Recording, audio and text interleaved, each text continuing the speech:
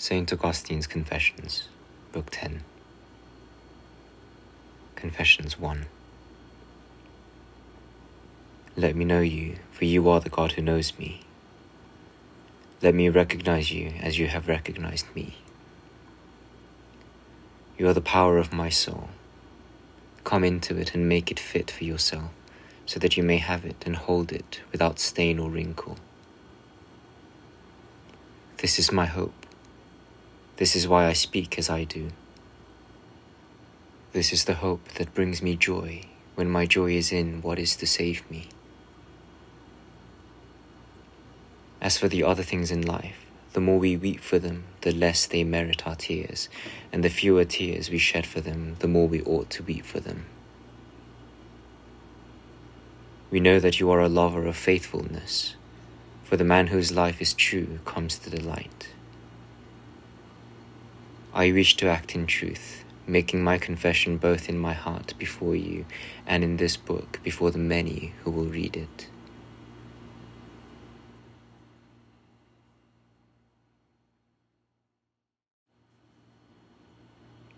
Confessions 2.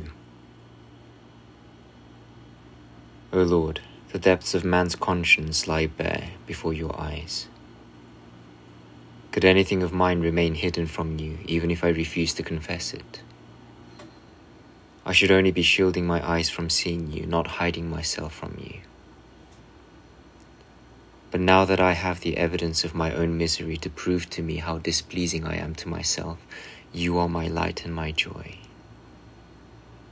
It is you whom I love and desire, so that I am ashamed of myself and cast myself aside and choose you instead, and I please neither you nor myself except in you. So, O Lord, all that I am is laid bare before you. I have declared how it profits me to confess to you. And I make my confession not in words and sounds made by the tongue alone, but with the voice of my soul and in my thoughts, which cry aloud to you. Your ear can hear them. For when I am sinful, if I am displeased with myself, this is a confession that I make to you. And when I am good, if I do not claim the merit for myself, this too is confession. For you, O Lord, give your benediction to the just, but first you make a just man of the sinner. And so my confession is made both silently in your sight, my God, and aloud as well, because even though my tongue utters no sound, my heart cries to you. For whatever good I may speak to men, you have heard it before in my heart, and whatever good you hear in my heart, you have first spoken to me yourself.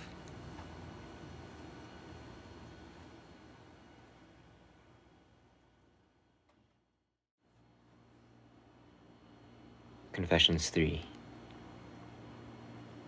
Why then does it matter to me whether men should hear what I have to confess, as though it were they who were to cure all the evil that is in me? They are an inquisitive race, always anxious to pry into other men's lives, but never ready to correct their own. Why do they wish to hear from me what sort of man I am, though they will not listen to you when you tell them what they are? When they hear me speak about myself, how do they know whether I am telling the truth, since no one knows a man's thoughts except a man's own spirit that is within him? But if they listen to what you tell them about themselves, they cannot say the Lord is lying, for to heed what you tell them about themselves is simply to recognize themselves for what they are. And if a man recognizes his true self, can he possibly say this is false, unless he is himself a liar? But charity believes all things that is, which are spoken by those who are joined as one in charity. And for this reason I, too, O Lord, make my confession aloud in the hearing of men. For although I cannot prove to them that my confessions are true, at least I shall be believed by those whose ears are open to me by charity.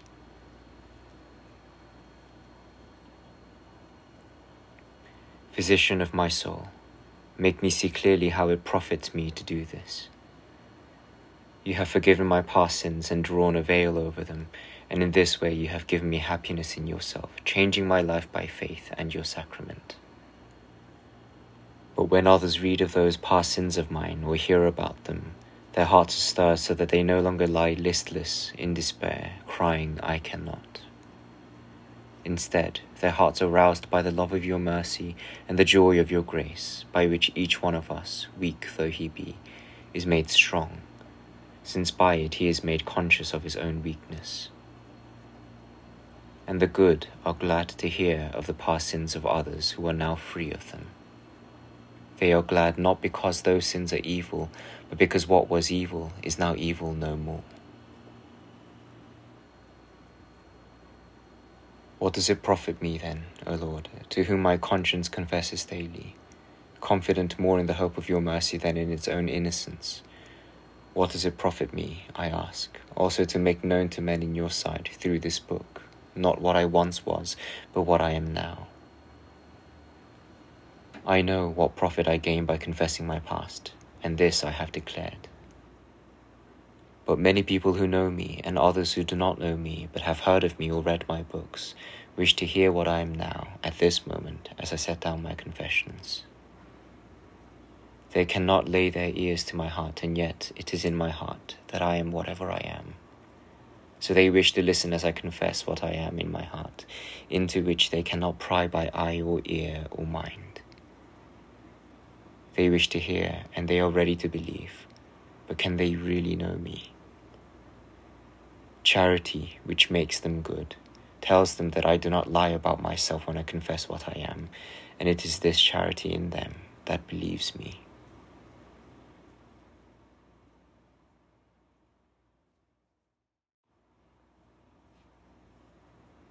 Confessions 4.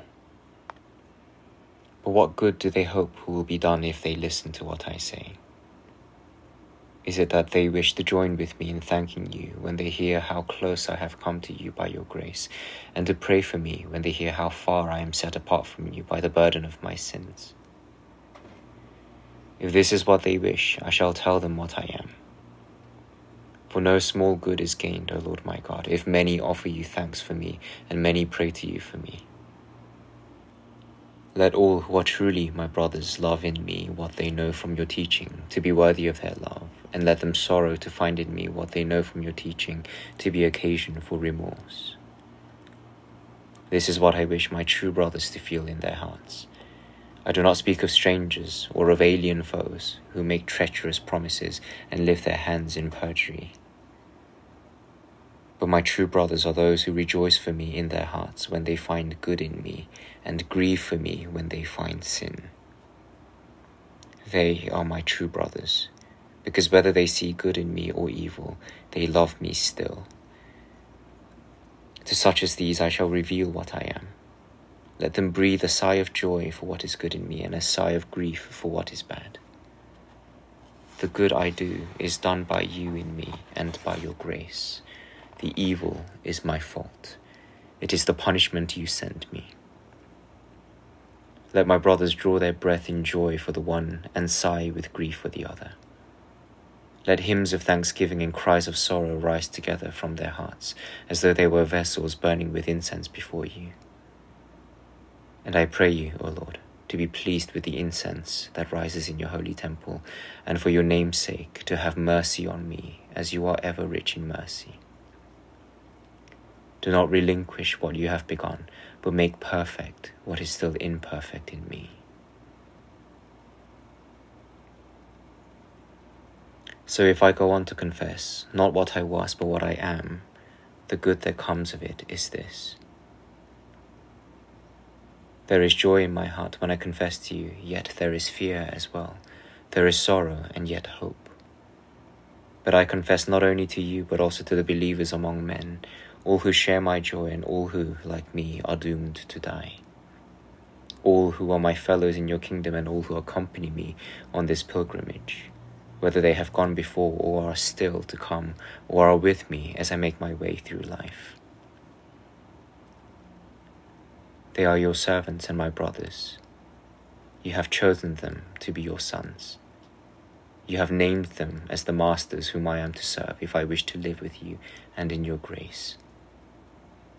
This is your bidding, but it would hold less meaning for me if it were made known to me in words alone, and I had not the example of Christ, who has shown me the way by his deeds as well. I do your bidding in word and deed alike. I do it beneath the protection of your wings, for the peril would be too great if it were not that my soul has submitted to you and sought the shelter of your wings, and that my weakness is known to you. I am no more than a child, but my Father lives forever, and I have a protector great enough to save me. For he who begot me and he who watches over me are one and the same, and for me there is no good but you, the Almighty, who are with me even before I am with you. So to such as you command me to serve, I will reveal not what I have been, but what I have become and what I am. But since I do not scrutinize my own conduct, let my words be understood as they are meant.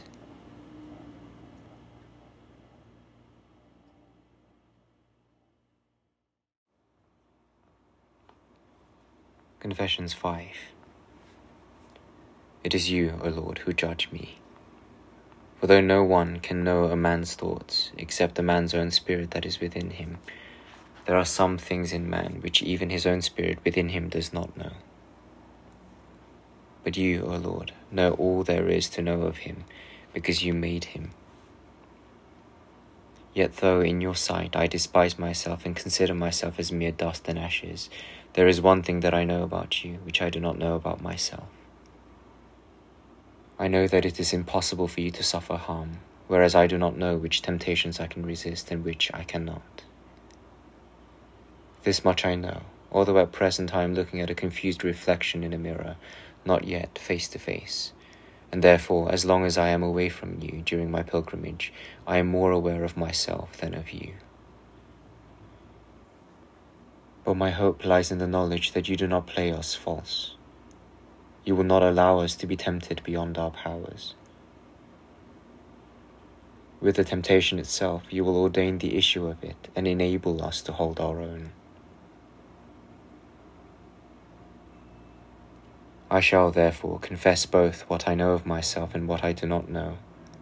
For even what I know about myself I only know because your light shines upon me. And what I do not know about myself I shall continue not to know until I see you face to face, and my dusk is noonday.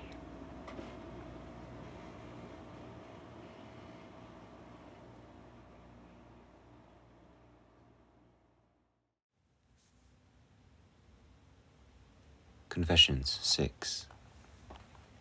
My love of you, O Lord, is not some vague feeling. It is positive and certain. Your words struck into my heart, and from that moment I loved you. Besides this, all about me, heaven and earth and all that they contain proclaim that I should love you, and their message never ceases to sound in the ears of all mankind, so that there is no excuse for any not to love you. But more than all this, you will show pity on those whom you pity. You will show mercy where you are merciful. For if it were not for your mercy, heaven and earth would cry your praises to deaf ears. But what do I love when I love my God? Not material beauty or beauty of a temporal order, not the brilliance of earthly light, so welcome to our eyes, not the sweet melody of harmony and song, not the fragrance of flowers, perfumes, and spices, not manna or honey, not limbs such as the body delights to embrace. It is not these that I love when I love my God. And yet when I love him, it is true that I love a light of a certain kind, a voice, a perfume, a food, an embrace. But they are of the kind that I love in my inner self, when my soul is bathed in light that is not bound by space, when it listens to sound that never dies away, when it breathes fragrance that is not borne away on the wind, when it tastes food that is never consumed by the eating, when it clings to an embrace from which it is not severed by fulfillment of desire. This is what I love when I love my God.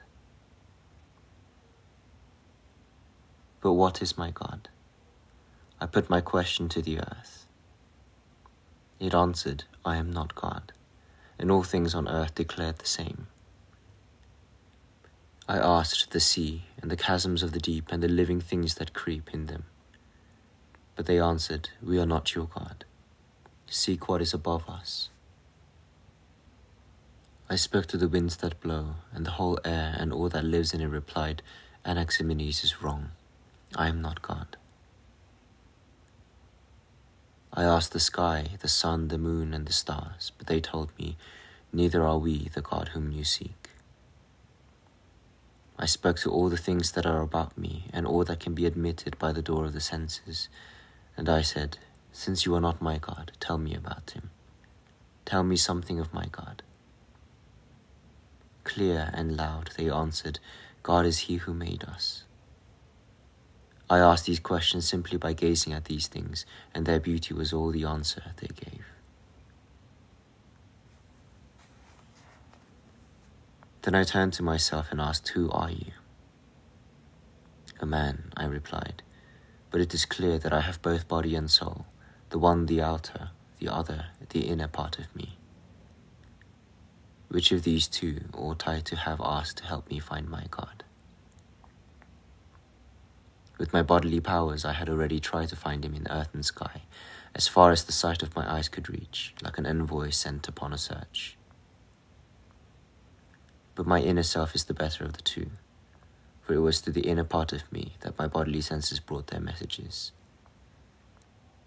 They delivered to their arbiter and judge the replies which they carried back from the sky and the earth and all that they contain, those replies which stated, we are not God, and God is he who made us.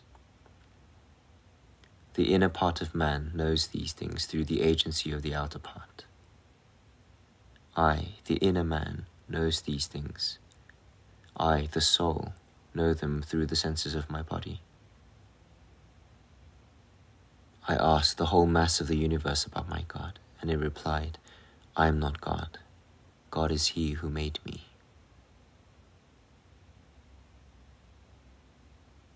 Surely everyone whose senses are not impaired is aware of the universe around him.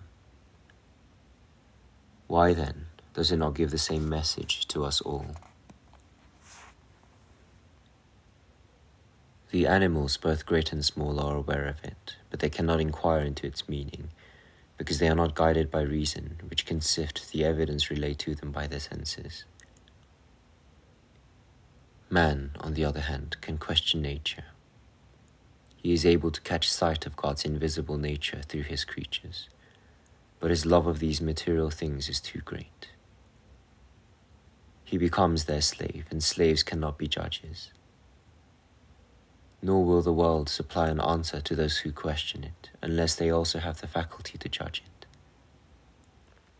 It does not answer in different language.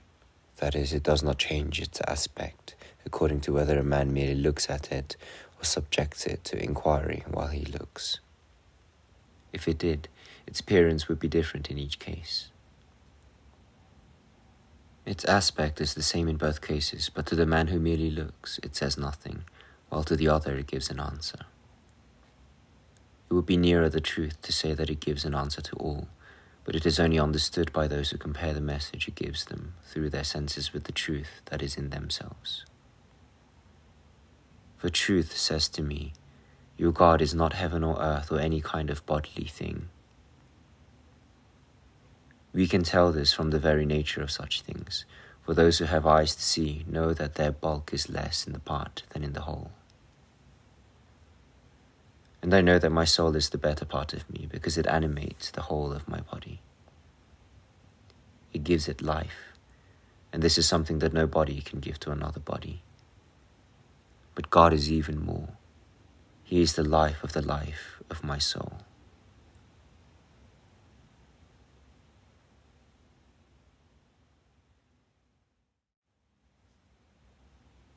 Confession 7.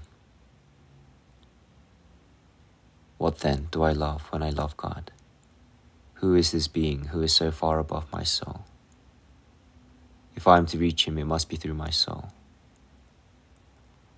But I must go beyond the power by which I am joined to my body, and by which I fill its frame with life. This is not the power by which I can find my God, for if it were, the horse and the mule, senseless creatures, could find him too, because they also have the same power which gives life to their bodies. But there is another faculty in me besides this. By it, I not only give life to my body, but also give it the power of perceiving things by its senses. God gave me this faculty when he ordered my eyes not to hear but to see, and my ears not to see but to hear. And to each of the other senses he assigned its own place and its own function. I, the soul, who am one alone, exercise all these different functions by means of my senses. But I must go beyond this faculty as well, for horses and mules also have it, since they too feel by means of their bodies.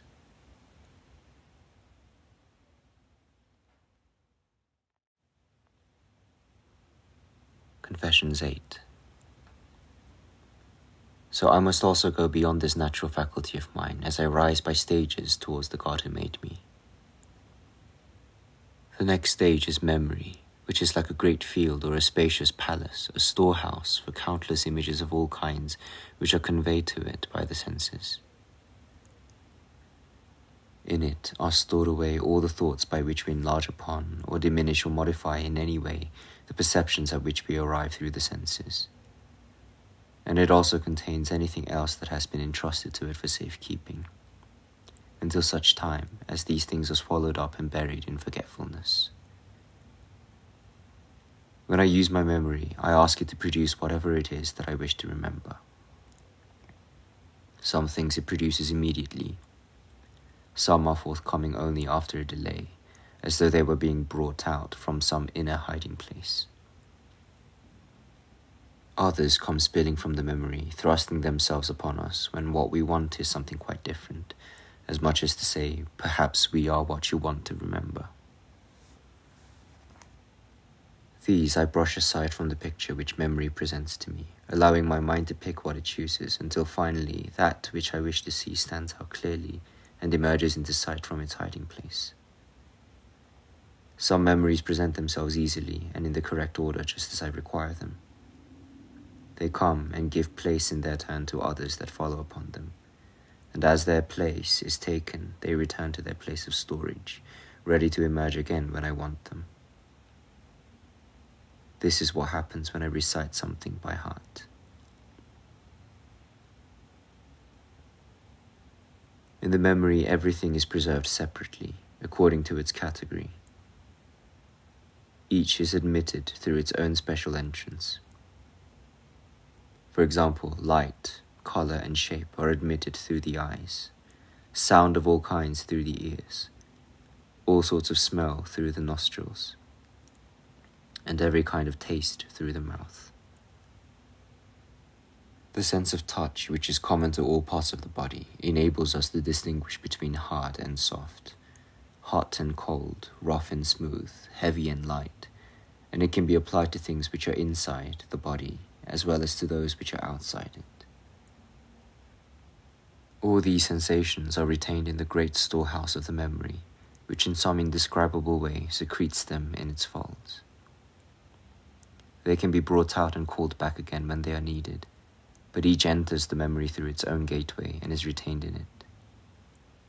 The things which we sense do not enter the memory themselves, but their images are there ready to present themselves to our thoughts when we recall them. We may know by which of the senses these images were recorded and laid up in the memory, but who can tell how the images themselves are formed? Even when I am in darkness and in silence, I can, if I wish, picture colors in my memory. I can distinguish between black and white and any other colors that I wish. And while I reflect upon them, sounds do not break in and confuse the images of color, which reached me through the eye. Yet my memory holds sounds as well, though it stores them separately. If I wish, I can summon them too. They come forward at once so that I can sing as much as I want, even though my tongue does not move and my throat utters no sound. And when I recall into my mind this rich reserve of sound which entered my memory through the ears, the images of color which are also there in my memory do not interfere or intrude. In the same way, I can recall at will all the other things which my other senses brought into my memory and deposited in it.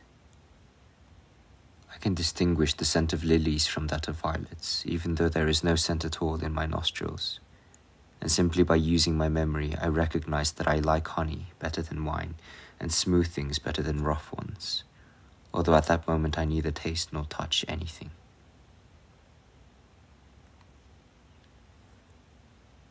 All this goes on inside me, in the vast cloisters of my memory. In it are the sky, the earth, and the sea, ready at my summons, together with everything that I have ever pursued in them by my senses, except the things which I have forgotten. In it I meet myself as well. I remember myself and what I have done, when and where I did it, and the state of my mind at the time. In my memory, too, are all the events that I remember, whether they are things that have happened to me or things that I have heard from others. From the same source, I can picture to myself all kinds of different images based either upon my own experience or upon what I find credible because it tallies with my own experience.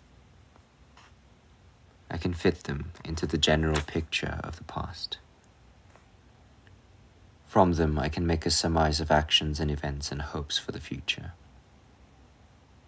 And I can contemplate them all over again as if they were actually present.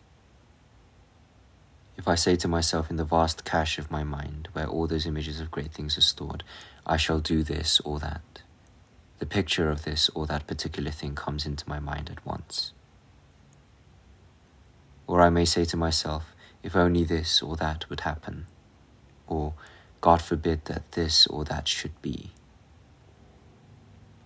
No sooner do I say this than the images of all the things of which I speak spring forward from the same great treasure house of the memory. And in fact, I could not even mention them at all if the images were lacking.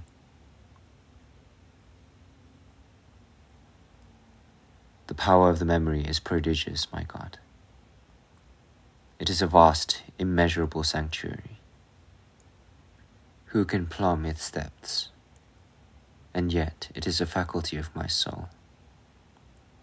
Although it is part of my nature, I cannot understand all that I am. This means, then, that the mind is too narrow to contain itself entirely.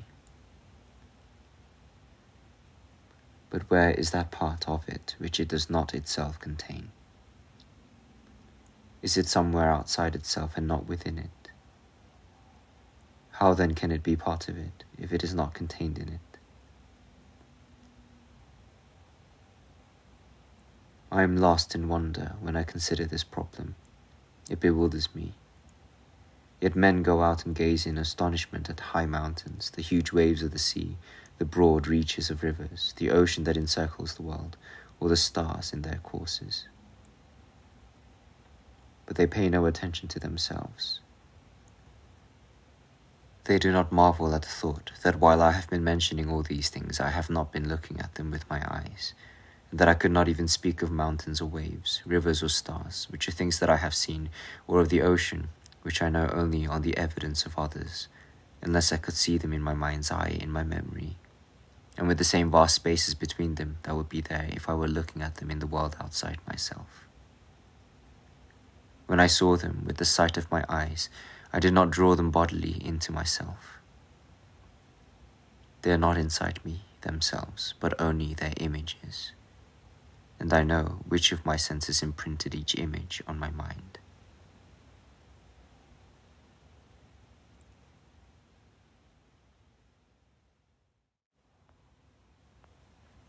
Confessions 9. But these are not the only treasures stored in the vast capacity of my memory. It also contains all that I have ever learned of the liberal sciences, except what I have forgotten. This knowledge it keeps apart from the rest, in an inner place, though it is wrong to speak of it as a place, and in their case it does not retain mere images but the fact themselves. For any knowledge I may have of grammar, or of the art of debating, or of the different categories of questions, remains in my memory, but not as though I merely retained an image of it, leaving the facts outside myself, or as though it had sounded in my ear and then passed away. It is not like a voice which is imprinted on the mind through the ears, leaving a trace by which it can be recalled, as if its sound was still to be heard even after it has become silent. Nor is it like an odour, which even though it does not last and is carried away on the wind, affects the sense of smell, and through it conveys to the memory an impression of itself, by which it can be remembered and reproduced. It is not like food, which certainly loses its taste once it reaches the belly, and yet can be said to retain its taste in the memory. Again, it is unlike anything which the body feels by the sense of touch, and can still be sensed in the memory even after contact with it is lost. In these cases, the things themselves do not penetrate into the memory. It is simply that the memory captures their images with astonishing speed and stores them away in its wonderful system of compartments, ready to produce them again in just as wonderful a way when we remember them.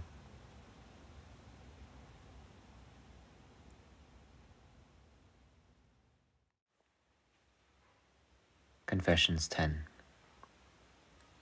When I am told that it is possible to ask three kinds of question, whether a thing is, what it is, and of what sort it is, I retain images of the sounds of which these words are composed. I know that these sounds have passed through the air and now are no more, but the facts which they represent have not reached me through any of my bodily senses. I could not see them at all except in my mind, and it is not their images that I store in my memory, but the facts themselves.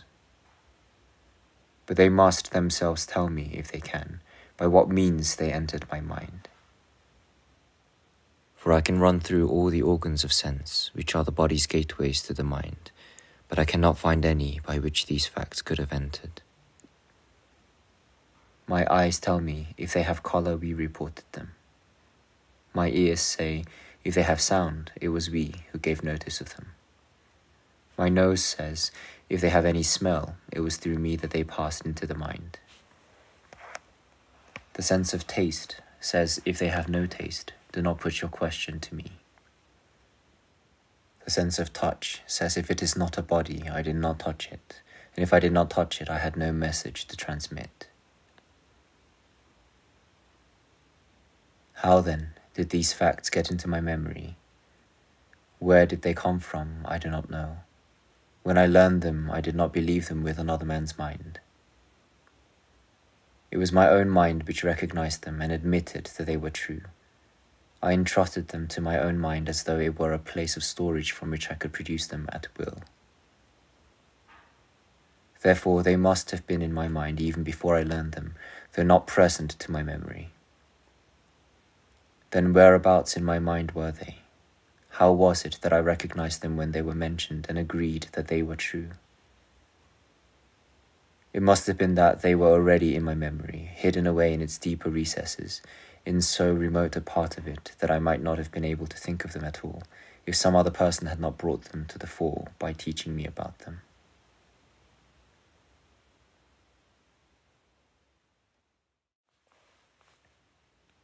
Confessions 11. From this we can conclude that learning these facts which do not reach our minds as images by means of the senses, but are recognized by us in our minds without images as they actually are, is simply a process of thought by which we gather together things which, although they are muddled and confused, are already contained in the memory. When we give them our attention, we see to it that these facts which have been lying scattered and unheeded are placed ready to hand, so that they are easily forthcoming once we have grown used to them. My memory holds a great number of facts of this sort, things which I have already discovered, and as I have said, placed ready to hand. This is what is meant by saying that we have learnt them and know them. If, for a short space of time, I cease to give them my attention, They sink back and recede again into the more remote cells of my memory, so that I have to think them out again like a fresh set of facts if I am to know them. I have to shepherd them out again from their old lairs, because there is no other place where they can have gone. In other words, once they have been dispersed, I have to collect them again, and this is the derivation of the word cogitare, which means to think or to collect one's thoughts. For in Latin, the word coggo, meaning I assemble or I collect, is related to cogito, which means I think, in the same way as ago is related to agito, or facio to factito. But the word cogito is restricted to the function of the mind. It is correctly used only of what is assembled in the mind, not what is assembled elsewhere.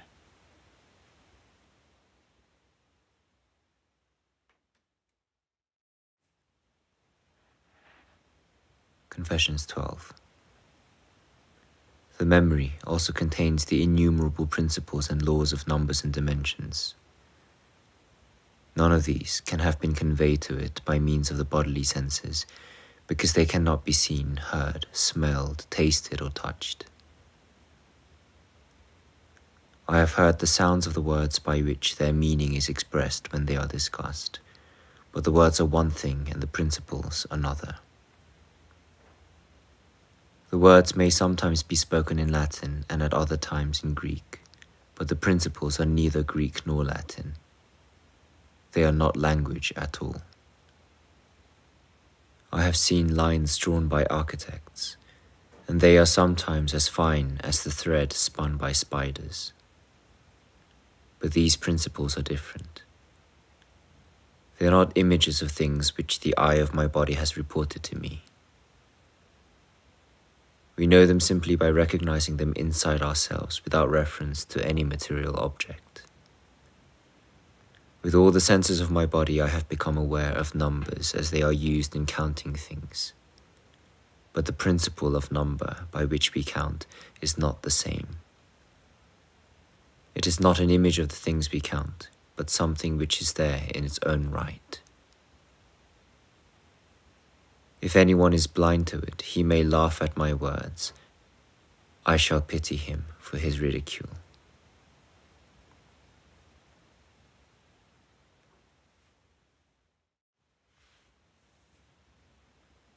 Confessions 13. I carry all these facts in my memory, and I also remember how I learned them. I have also heard and remember many false arguments put forward to dispute them. Even if the arguments are false, the fact that I remember them is not false. I also remember distinguishing between the true facts and the false theories advanced against them, and there is a difference between seeing myself make this distinction now and remembering that I have made it often in the past, every time that I have given the matter any thought. So I not only remember that I have often understood these facts in the past, but I also commit to memory the fact that I understand them and distinguish the truth from the falsehood at the present moment. By this means, I ensure that later on I shall remember that I understood them at this time. And I remember that I have remembered, just as later on if I remember that I have been able to remember these facts now, it will be by the power of my memory that I shall remember doing so.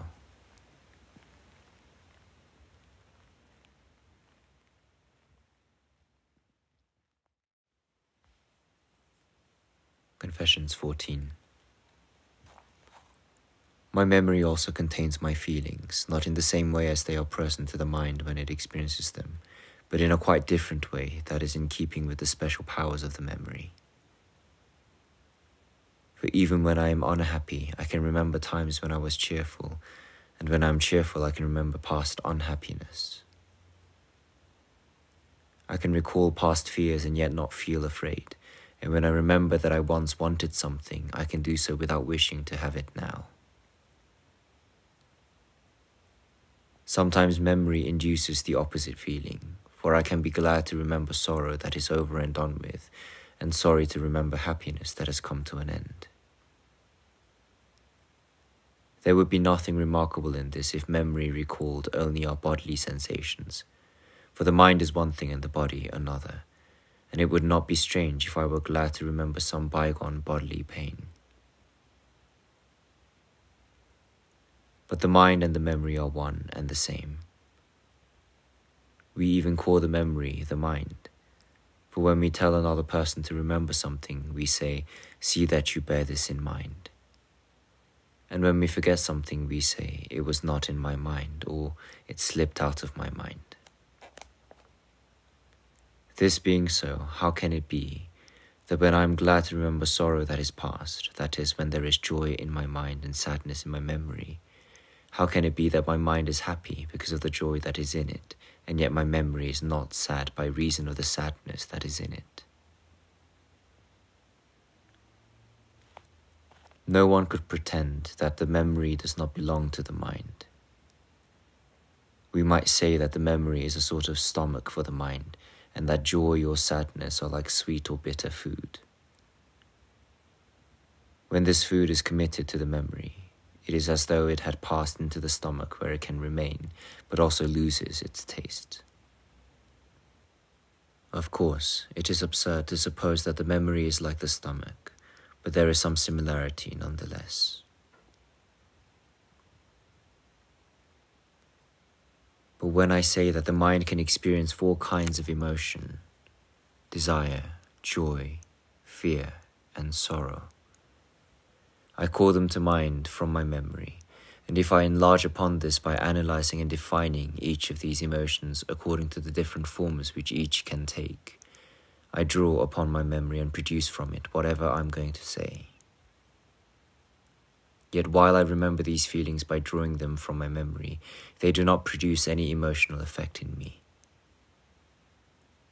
Before I recalled them and thought about them, they must have been present in my memory, because it was from there that I was able to summon them by the act of remembering. Perhaps these emotions are brought forward from the memory by the act of remembering in the same way as cattle bring up food from the stomach when they chew the cud. But if this is so, when a man discusses them, that is when he recalls them to mind, why does he not experience the pleasure of joy or the pain of sorrow in his mind, just as the animal tastes the food in its mouth? Perhaps the simile is unjustified because the 2 processes are not alike in all points. For if we had to experience sorrow or fear every time that we mentioned these emotions, no one would be willing to speak of them. Yet we could not speak of them at all unless we could find in our memory not only the sounds of their names, which we retain as images imprinted on the memory by the senses of the body, but also the ideas of the emotions themselves. But we did not admit these ideas through any of the body's gateways to the mind. They were either committed to the memory by the mind itself as a result of its own experience of emotion, or else the memory retained them even though they were not entrusted to it by the mind.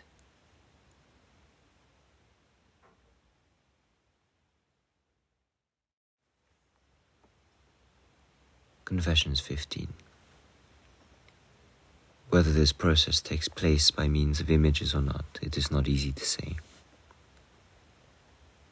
I can mention a stone or the sun when these things are not actually present in my senses, but their images are present in my memory. I can speak of physical pain, but as long as I do not feel it, the pain itself is not present to me. Yet if an image of pain were not present in my memory, I should not know how to describe it, nor could I distinguish it from pleasure when I spoke of it. I can talk of physical health when I am in good health. The condition of which I speak is present to me.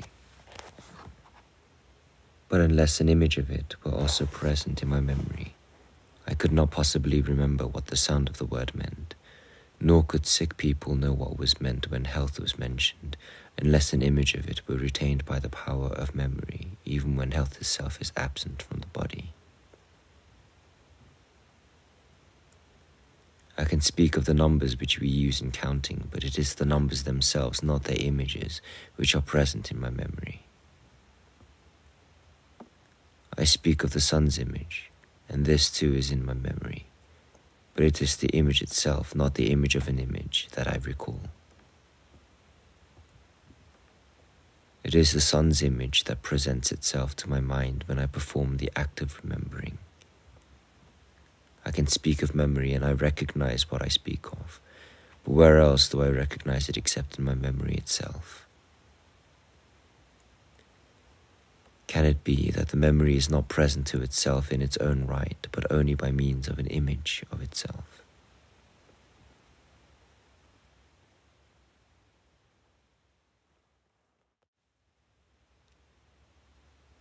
Confession 16.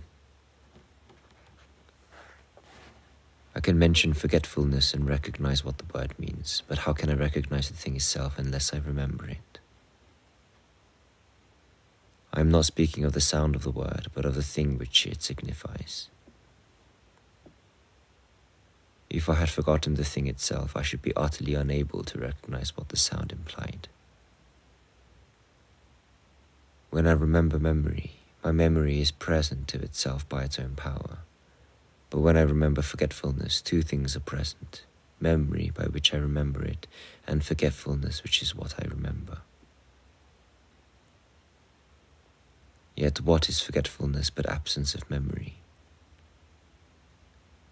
When it is present, I cannot remember.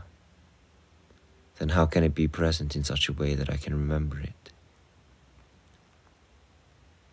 If it is true that what we remember we retain in our memory, and if it is also true that unless we remembered forgetfulness, we could not possibly recognize the meaning of the word when we heard it, then it is true that forgetfulness is retained in the memory.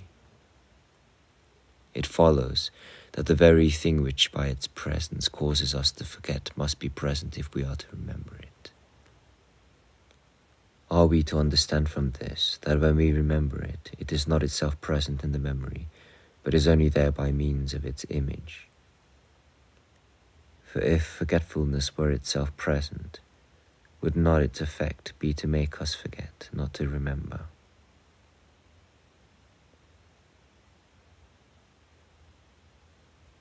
Who is to carry the research beyond this point?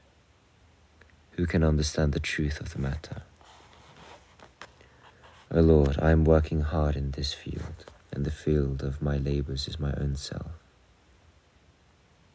I have become a problem to myself, like land which a farmer works only with difficulty and at the cost of much sweat. For I am not now investigating the tracts of the heavens, or measuring the distance of the stars, or trying to discover how the earth hangs in space. I am investigating myself, my memory, my mind. There is nothing strange in the fact that whatever is not myself is far from me. But what could be nearer to me than myself? Yet I do not understand the power of memory that is in myself, although without it I could not even speak of myself. What am I to say when I am quite certain that I can remember forgetfulness? Am I to say that what I remember is not in my memory? Or am I to say that the reason why forgetfulness is in my memory is to prevent me from forgetting? Both suggestions are utterly absurd. There is a third possibility, that I should say that when I remember forgetfulness, it is its image that is retained in my memory, not the thing itself. But how can I say this when if the image of anything is imprinted on the memory, the thing itself must first be present in order that the memory may receive the impression of its image? It is by this means that I remember Carthage and all the other places where I have been. By the same method I remember the faces of persons whom I have seen, and everything that the other senses have reported to me. By it I remember the health and sickness of my own body. My memory captured images of these things when they were present, and the images remained so that I could see them and think about them by remembering them even when the things themselves were absent. Therefore, if forgetfulness is retained in the memory, not by itself but by means of its image, it must have been present at some time in order that the memory could capture its image. But when it was present, how did it inscribe its image on the memory, when its mere presence is enough to delete what is already noted there? Yet, however it may be, and in whatever inexplicable and incomprehensible way it happens, I am certain that I remember forgetfulness, even though forgetfulness obliterates all that we remember.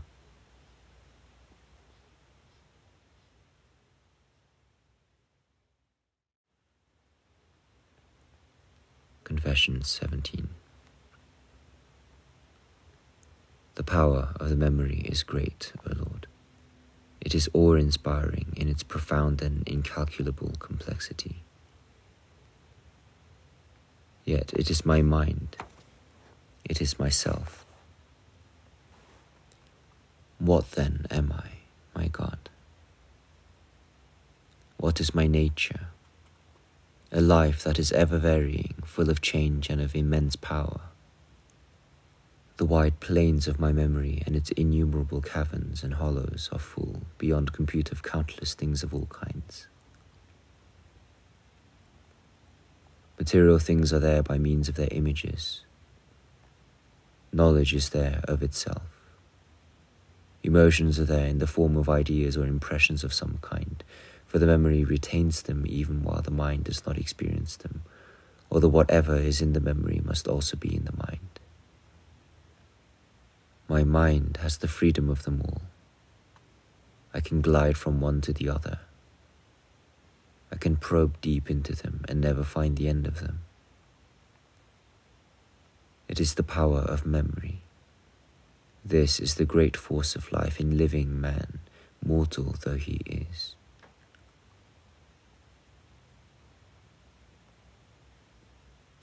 My God, my true life, what then am I to do? I shall go beyond this force that is in me, this force which we call memory, so that I may come to you, my sweetness and my light. What have you to say to me? You are always there above me, and as I rise up towards you in my mind, I shall go beyond even this force which is in me, this force which we call memory, longing to reach out to you by the only possible means and to cling to you in the only way in which it is possible to cling to you.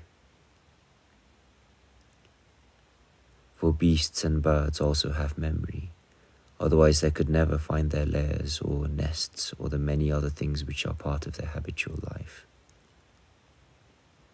In fact, they could have no habits at all if it were not for their memory. So I must go beyond memory too, if I am to reach the God who made me different from the beasts that walk on the earth, and wiser than the birds that fly in the air. I must pass beyond memory to find you, my true good, my sure sweetness. But where will the search lead me? Where am I to find you? If I find you beyond my memory, it means that I have no memory of you. How then am I to find you if I have no memory of you?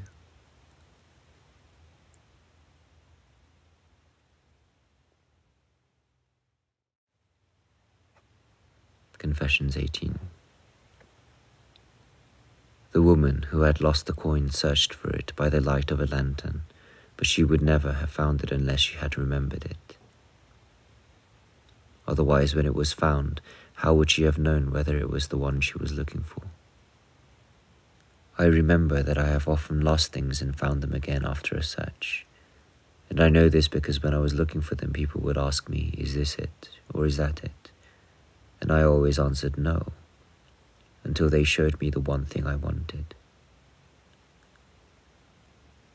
Whatever it was, unless I had remembered it, I should never have found it, even when it was shown to me, because I should not have recognized it.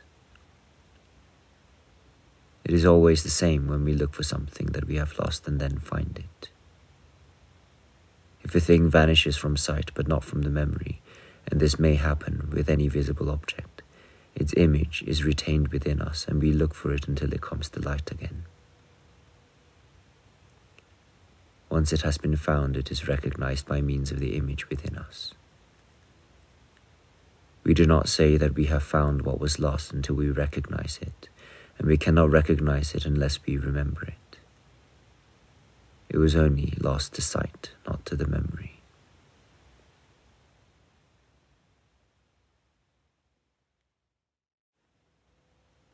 Confessions 19. When, therefore, the memory loses something, and this is what happens when we forget something and try to remember it, where are we to look for it except at the memory itself? And if the memory offers us something else instead, as may happen, we reject what it offers until the one thing which we want is presented. When it is presented to us, we say, "This is it." But we could not say this unless we recognized it, and we could not recognize it unless we remembered it. True enough, we had forgotten it. Or could it be that it had not entirely escaped our memory, but part of it remained, giving a clue to the remainder, because the memory, realizing that something was missing and feeling crippled by the loss of something to which it had grown accustomed, kept demanding that the missing part should be restored. Something of this sort happens when we see or think of a person whom we know but cannot remember his name and try to recall it. If any other name but his occurs to us, we do not apply it to him, because we do not normally associate that name with him. So we reject all names until we think of the one which corresponds accurately with our normal mental picture of the man. But how can we think of his name unless we bring it out from the memory? For even if we recognize it because someone else prompts us, it is still by our own memory that we do so, because we do not accept it as a fresh piece of knowledge, but agree that it is the right name, since we can now remember it. If the name were completely obliterated from our minds, we could not remember it even if we were prompted. For we do not entirely forget what we remember that we have forgotten. If we had completely forgotten it, we should not even be able to look for what was lost.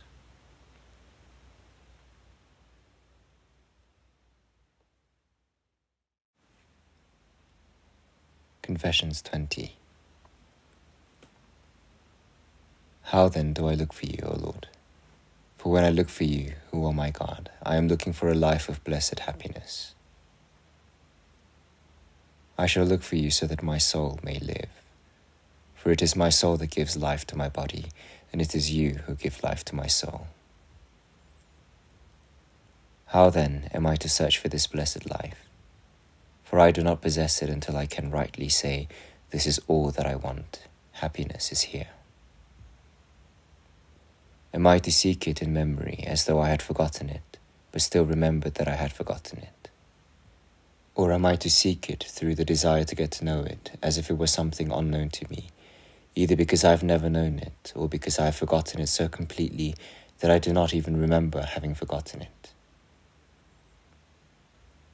Surely happiness is what everyone wants, so much so that there can be none who do not want it. But if they desire it so much, where did they learn what it was? If they have learned to love it, where did they see it? Certainly happiness is in us, though how it comes to be there I cannot tell. Some people are happy in the sense that they have actually achieved a state of happiness. Others are happy only in the hope of achieving it. They possess happiness in a lesser degree than those who have achieved it, but even so, they are better off than those who are happy neither in the achievement of this blessed state, nor in the expectation of it. Yet even these others must possess happiness in a certain sense, otherwise they would not long for it as they do. And there can be no doubt that they do long for it. By some means or other they have learnt what it is. In some sense they have knowledge of it, and the problem before me is to discover whether or not this knowledge is in the memory. If it is, it means that at some time in the past we have been happy. It may be that we were all once happy individually, Or it may be that we were all happy in Adam, the first sinner, in whom we all died and from whom we are all descended in a heritage of misery. But this is not the question which is now before me. The problem is whether happiness is in the memory. For we should not love happiness unless we knew what it was. We have heard it named, and we all admit that it is our ambition to achieve it, for we do not take pleasure simply in the sound of the word. When a Greek hears it named in Latin, he derives no pleasure from it because he does not know what has been said. But we get pleasure from it just as he would if he heard it spoken in Greek. This is because happiness is neither Greek nor Latin, but we are all eager to achieve it, whether we speak Greek or Latin or any other language. It must then be known to all, and there can be no doubt that if it were possible to put the question in a common language and ask all men whether they wished to be happy, all would reply that they did. But this could only happen if happiness itself, that is, the state which the word signifies, were to be found somewhere in their memories.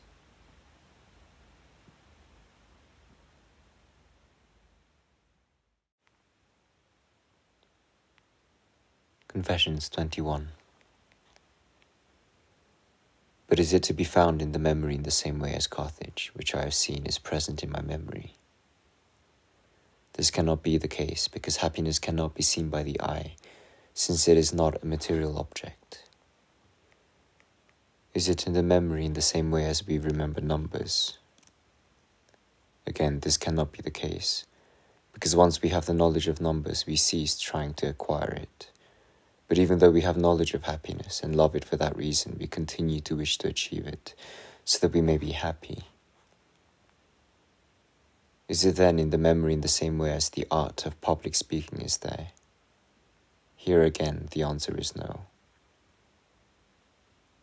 People recognize what is meant by the word eloquence, even though they have not mastered the art themselves, and many of them would like to be eloquent. This shows that they have knowledge of what it is, but by means of their bodily senses they have been made aware of eloquence in others. It has given them pleasure, and they desire the gift for themselves.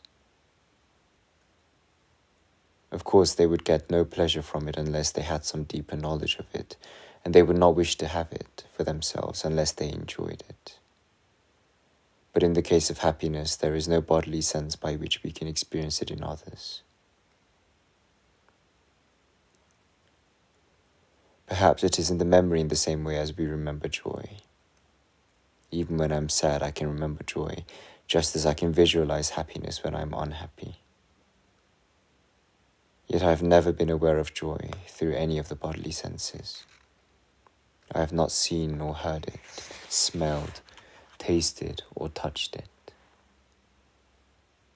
It is something that I have experienced in my mind on occasions of joy, and the knowledge of it has remained firmly in my memory, so that I can always recall it, sometimes with disgust and sometimes with longing, according to the differences between the things which I remember having enjoyed. For I have at times taken great joy in shameful things, and when I remember them now, I loathe and detest them. At other times I have enjoyed good and honorable things, and I remember them with longing, although they may now be beyond my reach, so that the remembrance of past joy makes me sad. Where and when, therefore, did I experience a state of blessed happiness, so that I am enabled to remember it and love it and long for it? I am not alone in this desire, nor are there only a few who share it with me. Without exception, we all long for happiness. Unless we had some sure knowledge of it, we should not desire it with such certainty. But if two men were asked whether they wanted to serve in the army, one might reply that he did, and the other that he did not. If, on the other hand, they were asked whether they wanted to be happy, they would both reply at once and without hesitation that they did. The only reason why one of them should wish to serve in the army and the other not to serve would be that they wanted to be happy. Is it that different persons find joy in different things? All agree that they want to be happy, just as if they were asked, they would all agree that they desired joy. In fact, they think that joy is the same as happiness.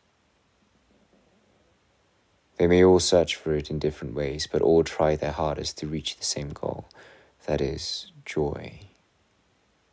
No one can say that he has no experience of joy, and this is why he finds it in his memory and recognizes it when he hears the phrase, a state of happiness.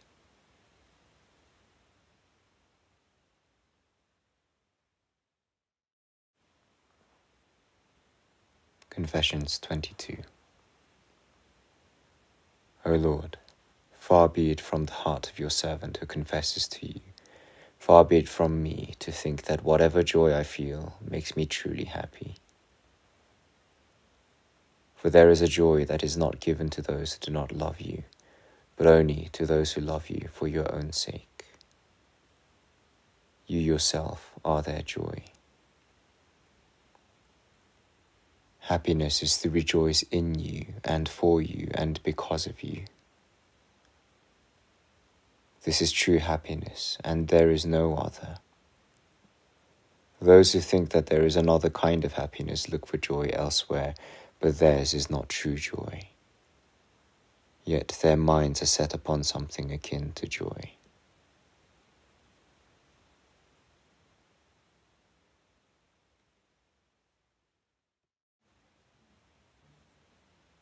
Confessions 23. We cannot therefore be certain that all men desire true happiness, because there are some who do not look for joy in you. And since to rejoice in you is the only true happiness, we must conclude that they do not desire true happiness. It may be that all men do desire to be happy, but because the impulses of nature and the impulses of the spirit are at war with one another, so that they cannot do all that their will approves, they fall back upon what they are able to do and find contentment in this way. For their will to do what they cannot do is not strong enough to enable them to do it. If I ask them whether they prefer truth or falsehood as the foundation of their joy, they all reply that they would choose truth, and they say this as unhesitatingly as they say that they wish to be happy. True happiness is to rejoice in the truth, for to rejoice in the truth is to rejoice in you, O God, who are the truth, you, my God, my true light, to whom I look for salvation. This is the happiness that all desire. All desire this, the only true state of happiness. All desire to rejoice in truth. I have known many men who wish to deceive, but none who wish to be deceived. Where did they learn the meaning of happiness unless it was where they learned the meaning of truth? For they love truth, since they do not like to be deceived, and when they love happiness, which is the same as to rejoice in truth, they must love truth also. But they could not love it unless they had some knowledge of it in their memory. Why then do they not take joy in it? Why are they not happy? It is because they attend far more closely to other things whose power to make them unhappy is greater than the power of their dim memory of truth to make them happy. There is still a faint glow of light in man. Let him walk on, for fear the darkness may engulf him. But why does truth engender hatred? Why does your servant meet with hostility when he preaches the truth? Or the men love happiness, which is simply the enjoyment of truth? It can only be that man's love of truth is such that when he loves something which is not the truth, he pretends to himself that what he loves is the truth. And because he hates to be proved wrong, he will not allow himself to be convinced that he is deceiving himself. So he hates the real truth for the sake of what he takes to his heart in its place. Men love the truth when it bathes them in its light. They hate it when it proves them wrong. Because they hate to be deceived themselves, but are glad if they can deceive others. They love the truth when it is revealed to them, but hate it when it reveals that they are wrong. They reap their just reward, for those who do not wish to stand condemned by the truth find themselves unmasked against their will, and also find that truth is denied to them.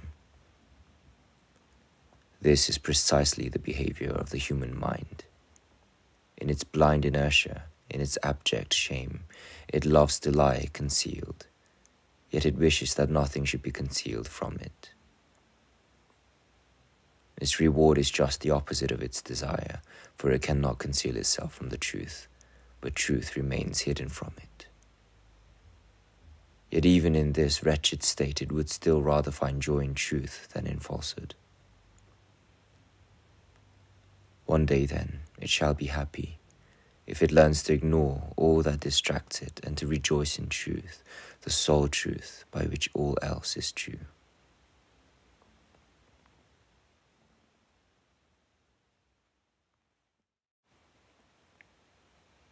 Confessions 24. See how I have explored the vast field of my memory in search of you, O Lord, and I have not found you outside it.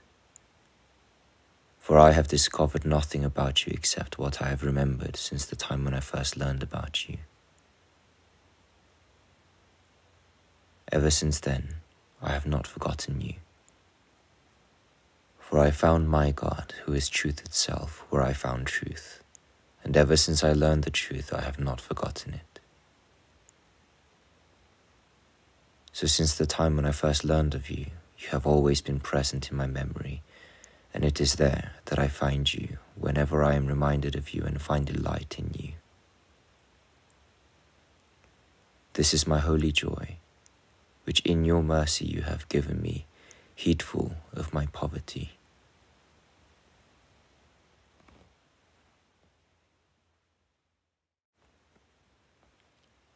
Confessions 25. But in which part of my memory are you present, O Lord? What cell have you constructed for yourself in my memory? What sanctuary have you built there for yourself? That you should be present in it is a great honor, but I must now ask myself in what part of it you are present. When I remind myself of you, I go beyond those functions of the memory which I share with the beasts, for I did not find you amongst the images of material things. I went on to search for you in the part of my memory where the emotions of my mind are stored, but here too I did not find you. I passed on to the seat of the mind itself, for this too is in the memory, since the mind can remember itself, but you are not there.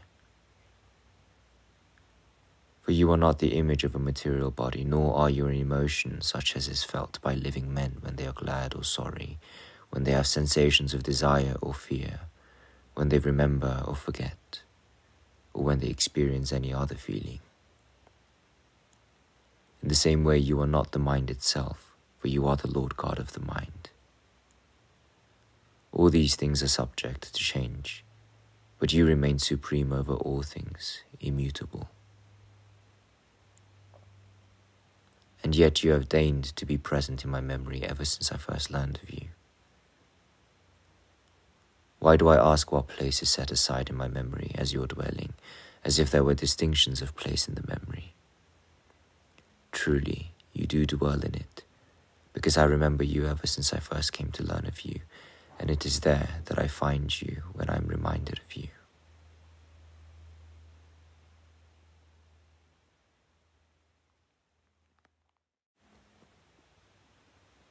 Confessions 26. Where then did I find you so that I could learn of you? For you were not in my memory before I learned of you. Where else then did I find you to learn of you unless it was in yourself above me? Whether we approach you or depart from you, you are not confined in any place. You are truth, and you are everywhere present where all seek counsel of you. You reply to all at once, though the counsel each seeks is different. The answer you give is clear, but not all hear it clearly. All ask you whatever they wish to ask, but the answer they receive is not always what they want to hear. The man who serves you best is the one who is less intent on hearing from you what he wills to hear than on shaping his will according to what he hears from you.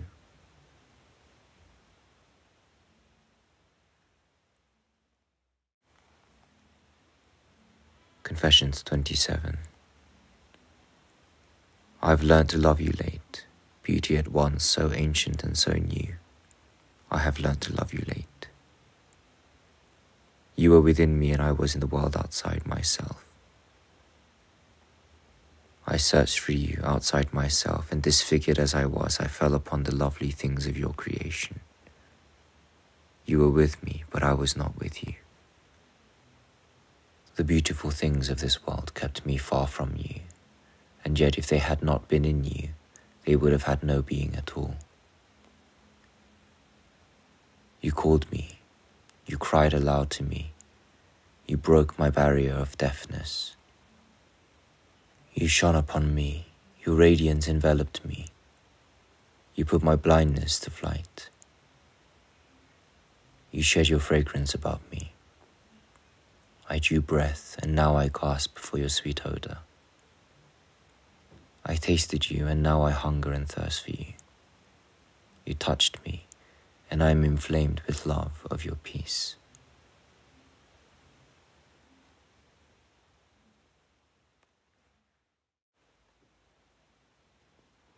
Confessions 28. When at last I cling to you with all my being, for me there will be no more sorrow, no more toil. Then at last I shall be alive with true life, for my life will be wholly filled by you. You raise up and sustain all whose lives you fill, but my life is not yet filled by you, and I am a burden to myself. The pleasures I find in the world, which should be cause for tears, are at strife with its sorrows, in which I should rejoice, and I cannot tell to which the victory will fall. Have pity on me, O Lord, in my misery. My sorrows are evil, and they are at strife with joys that are good, and I cannot tell which will gain the victory. Have pity on me, O Lord, in my misery. I do not hide my wounds from you. I am sick, and you are the physician.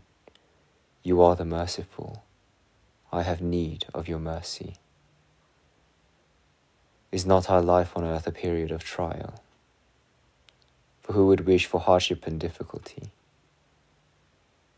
You command us to endure these troubles, not to love them. No one loves what he endures, even though he may be glad to endure it. For though he may rejoice in his power of endurance, he would prefer that there should be nothing for him to endure. When I am in trouble, I long for good fortune, but when I have good fortune, I fear to lose it. Is there any middle state between prosperity and adversity, some state in which human life is not a trial? In prosperity, as the world knows it, there is twofold cause for grief. For there is grief in the fear of adversity, and grief in joy that does not last. And in what the world knows as adversity, the causes of grief are threefold.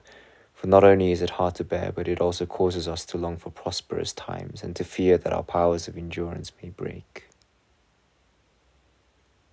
Is not man's life on earth a long, unbroken period of trial?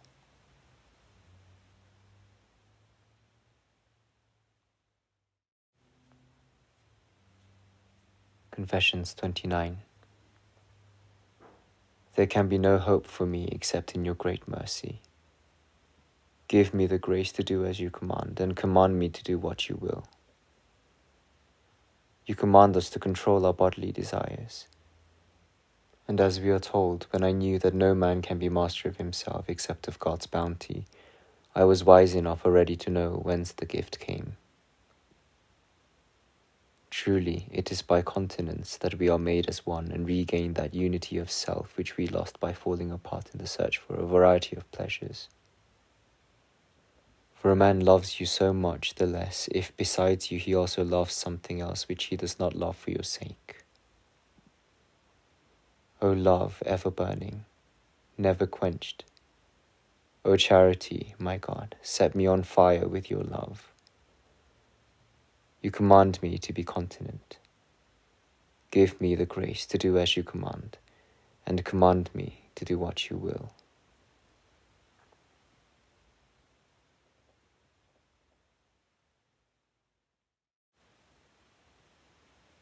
Confessions 30.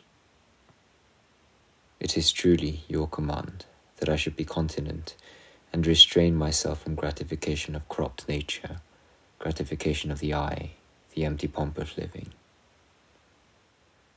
You commanded me not to commit fornication, and though you did not forbid me to marry, you counselled me to take a better course.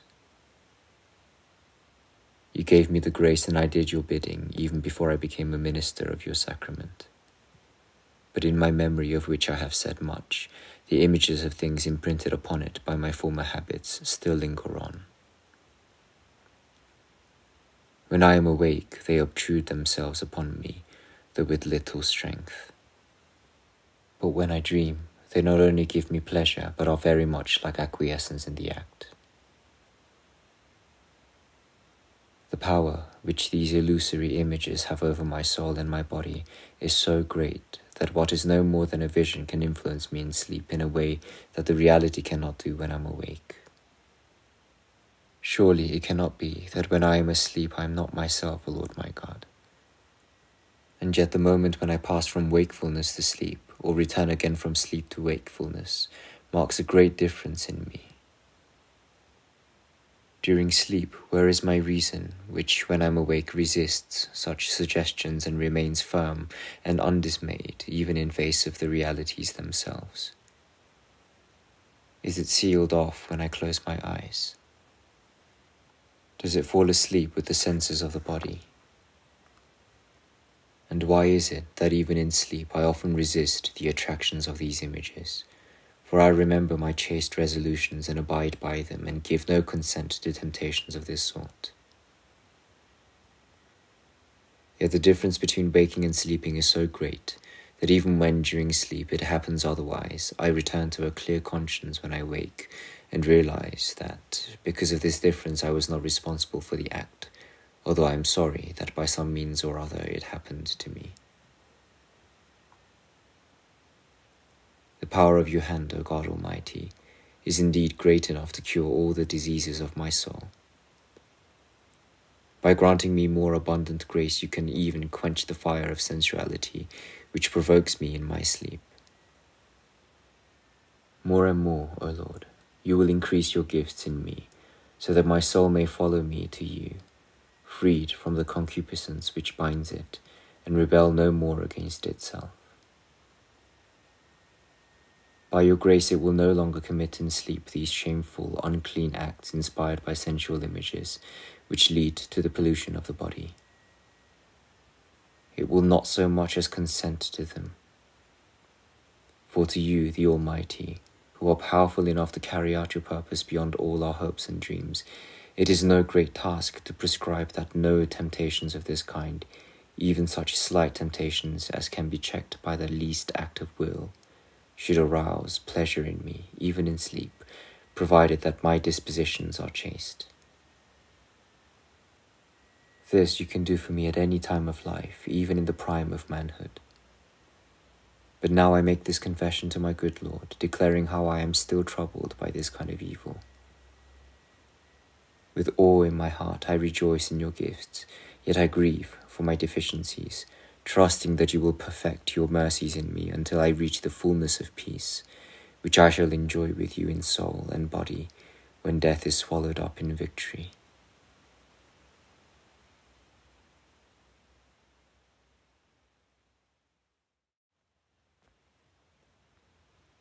Confessions 31. There is another evil which we meet with day by day. If only it were the only one.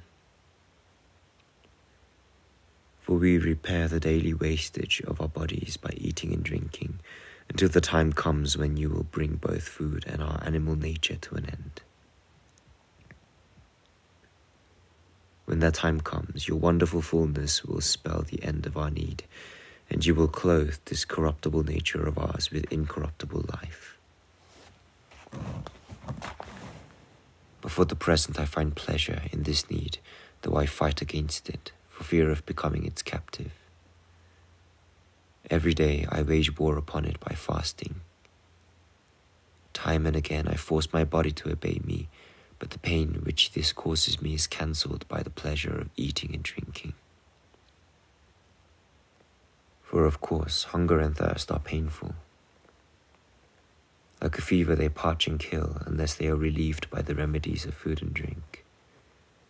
And since to console us we have your gifts, for you have given us earth and water and sky to serve us in our weakness, the remedies are there for us to find, and we think of this hardship as a source of delight.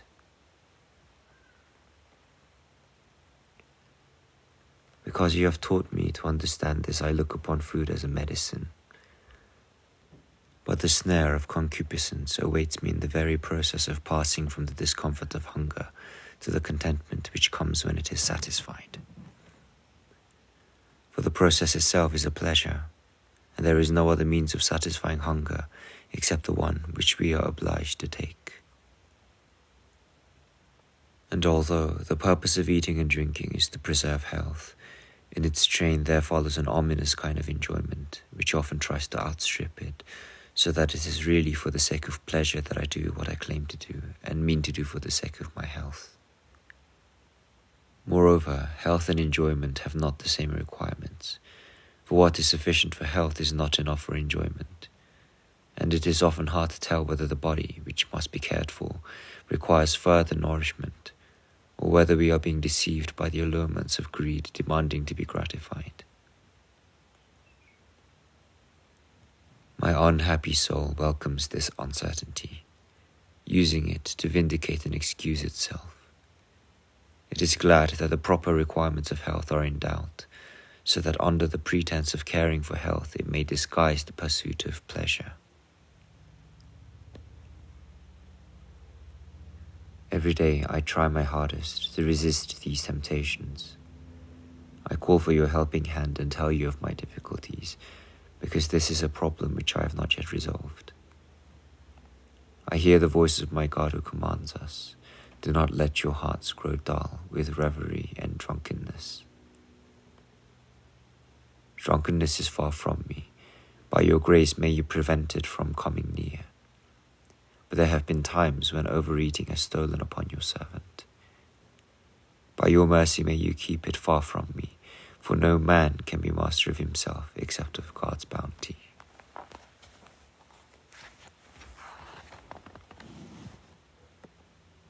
You grant us many gifts when we pray for them, and even before we pray for them, all the good things that we have ever received have come from you. That we should later recognize that they came from you is also your gift. I have never been a drunkard myself, but I have known drunkards made sober by you. Therefore, just as it is by your doing that men who were once drunkards are not so forever, it is also by your doing that those who were never drunkards are not drunkards now.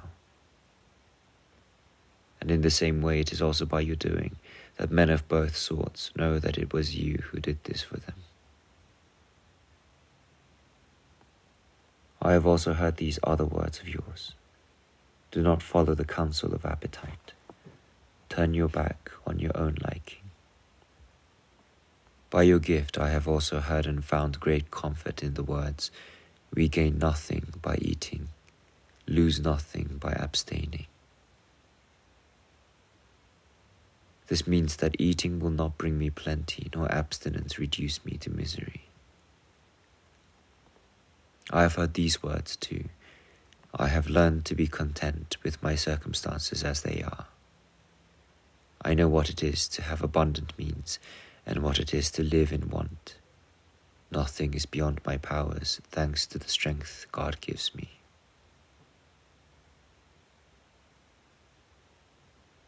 Here speaks a true soldier of the heavenly army, not mere dust like the rest of us.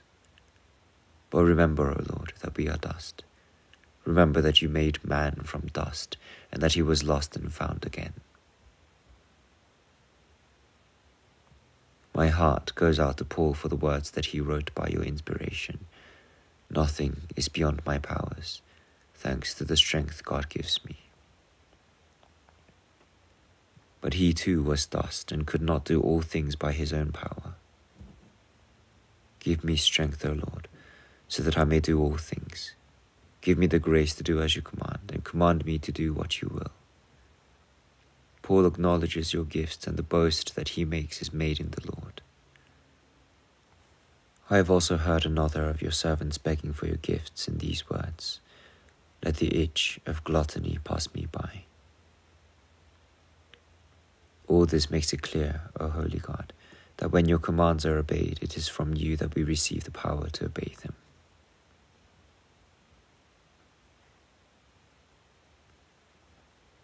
Good Father, you have taught me that nothing can be unclean for those who have clean hearts, yet it goes ill with the man who eats to the hurt of his own conscience. You have taught me that all is good that God has made, nothing is to be rejected. Only we must be thankful to him when we partake of it. That it is not what we eat that gives us our standing in God's sight. That no one must be allowed to take us to task over what we eat or drink, and that no man over his meat should mock at him who does not eat it, nor while he abstains pass judgment on him who eats it. For these lessons which I have learned, all praise and all thanks be to you, my God, my Master, to you who knock at the door of my ears and shed your light over my heart. Deliver me from all temptation. It is the uncleanness of gluttony that I fear, not unclean meat. For I know that Noe was allowed to eat all kinds of meat that were suitable as food, that Elias was fed on meat, and that John the Baptist, remarkable ascetic though he was not polluted by the flesh of living creatures, the locusts which were granted him as food. On the other hand, I know that Esau was defrauded by his greed for a dish of lentils, that David reproached himself for longing for a drink of water, and that Christ our King was tempted not by meat but by bread. And the Israelites in the desert deserved rebuke, not because they wanted meat, but because in their greed for food they sulked and grumbled against the Lord.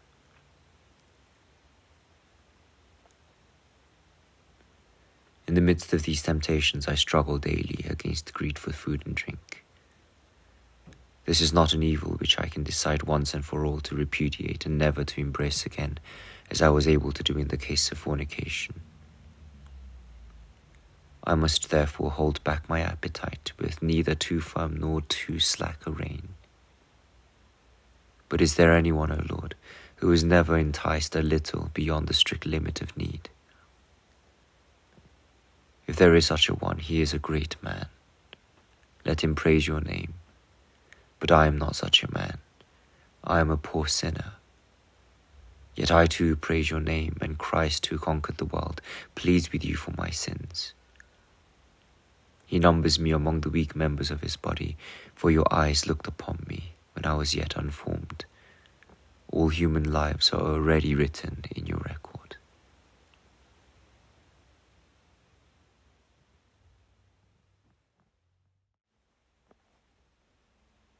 Confessions 32. The sense of smell does not trouble me greatly with its attractions.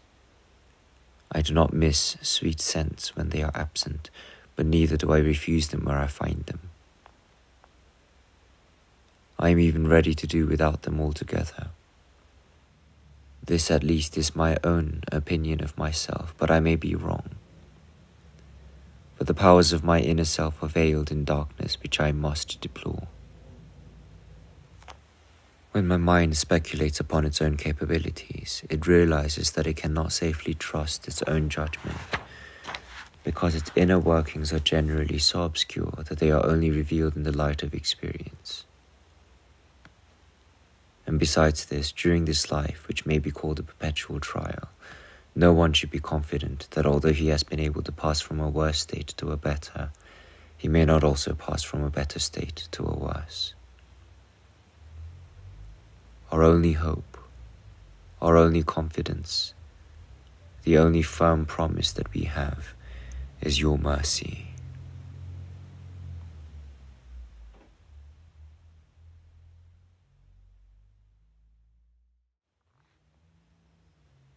Confessions 33. I used to be much more fascinated by the pleasures of sound than the pleasures of smell. I was enthralled by them, but you broke my bonds and set me free. I admit that I still find some enjoyment in the music of hymns, which are alive with your praises when I hear them sung by well-trained, melodious voices. But I do not enjoy it so much that I cannot tear myself away. I can leave it when I wish, but if I am not to turn a deaf ear to music, which is the setting for the words which give it life, I must allow it a position of some honor in my heart, and I find it difficult to assign it to its proper place. For sometimes I feel that I treat it with more honor than it deserves. I realize that when they are sung, these sacred words stir my mind to greater religious fervor and kindle in me a more ardent flame of piety than they would if they were not sung. And I also know that there are particular modes in song and in the voice corresponding to my various emotions and able to stimulate them because of some mysterious relationship between the two. But I ought not to allow my mind to be paralyzed by the gratification of my senses, which often leads it astray. For the senses are not content to take second place. Simply because I allow them their due as adjuncts to reason, they attempt to take precedence and forge ahead of it, with the result that I sometimes sin in this way, but am not aware of it until later. Sometimes too, from over-anxiety to avoid this particular trap, I make the mistake of being too strict. When this happens, I have no wish but to exclude from my ears, and from the ears of the church as well, all the melody of those lovely chants to which the Psalms of David are habitually sung. And it seems safer to me to follow the precepts which I remember often having heard ascribed to Athanasius, Bishop of Alexandria, who used to oblige the lectors to recite the Psalms with such slight modulation of the voice that they seemed to be speaking rather than chanting. But when I remember the tears that I shed on hearing the songs of the church in the early days, soon after I had recovered my faith, and when I realize that nowadays it is not the singing that moves me, but the meaning of the words when they are sung in a clear voice to the most appropriate tune, I again acknowledge the great value of this practice. So I waver between the danger that lies in gratifying the senses and the benefits which, as I know from experience, can accrue from singing. Without committing myself to an irrevocable opinion, I am inclined to approve of the custom of singing in church, in order that by indulging the ears, weaker spirits may be inspired with feelings of devotion. Yet when I find the singing itself more moving than the truth which it conveys, I confess that this is a grievous sin, and at those times I would prefer not to hear the singer. This, then, is my present state. Let those of my readers whose hearts are filled with charity, from which good actions spring, weep with me and weep for me. Those who feel no charity in themselves will not be moved by my words, but I beg you, O Lord my God, to look upon me and listen to me. Have pity on me and heal me, for you see that I have become a problem to myself, and this is the ailment from which I suffer.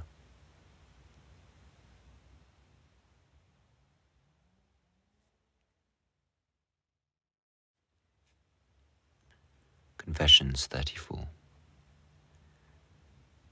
Finally, I must confess how I am tempted through the eye.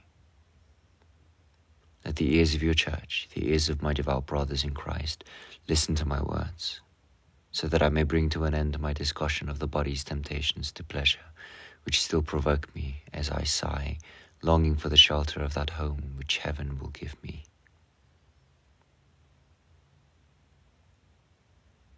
The eyes delight in beautiful shapes of different sorts and bright and attractive colors. I would not have these things take possession of my soul. Let God possess it, he who made them all. He made them all very good, but it is he who is my good, not they. All day and every day, while I am awake, they are there before my eyes.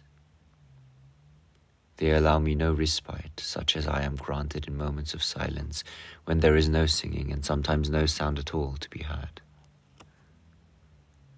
For light, the queen of colours, pervades all that I see, wherever I am throughout the day, and by the ever-changing pattern of its rays, it entices me even when I am occupied with something else, and take no special note of it. It wins so firm a hold on me that if I am suddenly deprived of it, I long to have it back, and if I am left for long without it, I grow dispirited. But the true light is the light which Tobias saw, when though his eyes were blind, he taught his son the path he should follow in life, and himself led the way, charity guiding his steps so that he did not stray. It is the light which Isaac saw when the sight of his eyes was dimmed and clouded by old age, and it was granted to him not to bless his sons in full knowledge as to which was which, but to know them by blessing them. It is the light which Jacob saw, when though his eyes were blinded by old age, a light shone in his heart and cast its beams over the tribes of Israel yet to come, as he foresaw them in the persons of his sons. It is the light which he saw when he laid his hands on his grandchildren, the sons of Joseph, not in the way that their father, who saw only the outward act, tried to make him do it, but mystically crossed in the way that he discerned by the light that shone within him. This is the true light. It is one alone, and all who see and love it are one.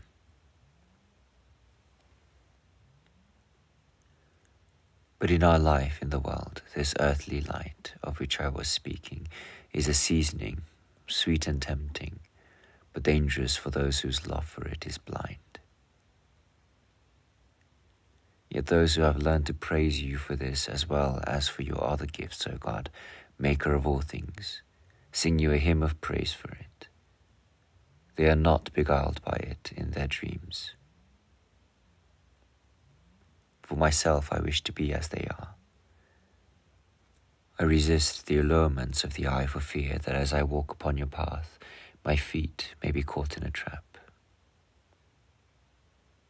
Instead I raise the eyes of my spirit to you, so that you may save my feet from the snare.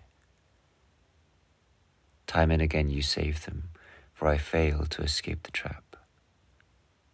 You never cease to free me, although again and again I find myself caught in the snares that are laid all about me. For you are the guardian of Israel, one who is never weary, never sleeps.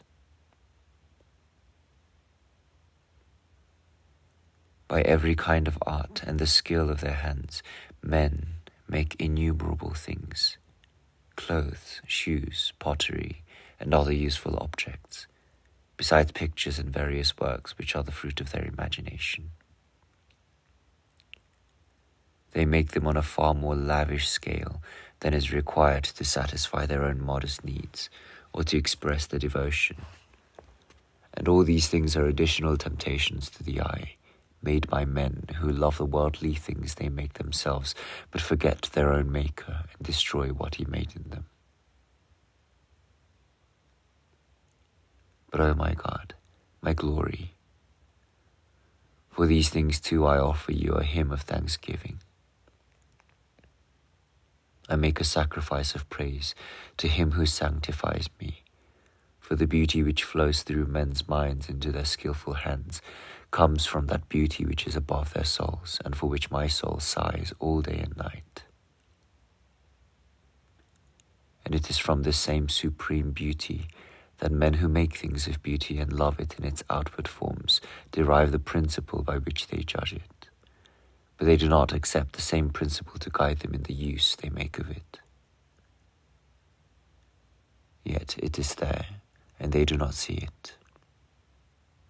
If only they could see it, they would not depart from it. They would preserve their strength for you, not squander it on luxuries that make them weary.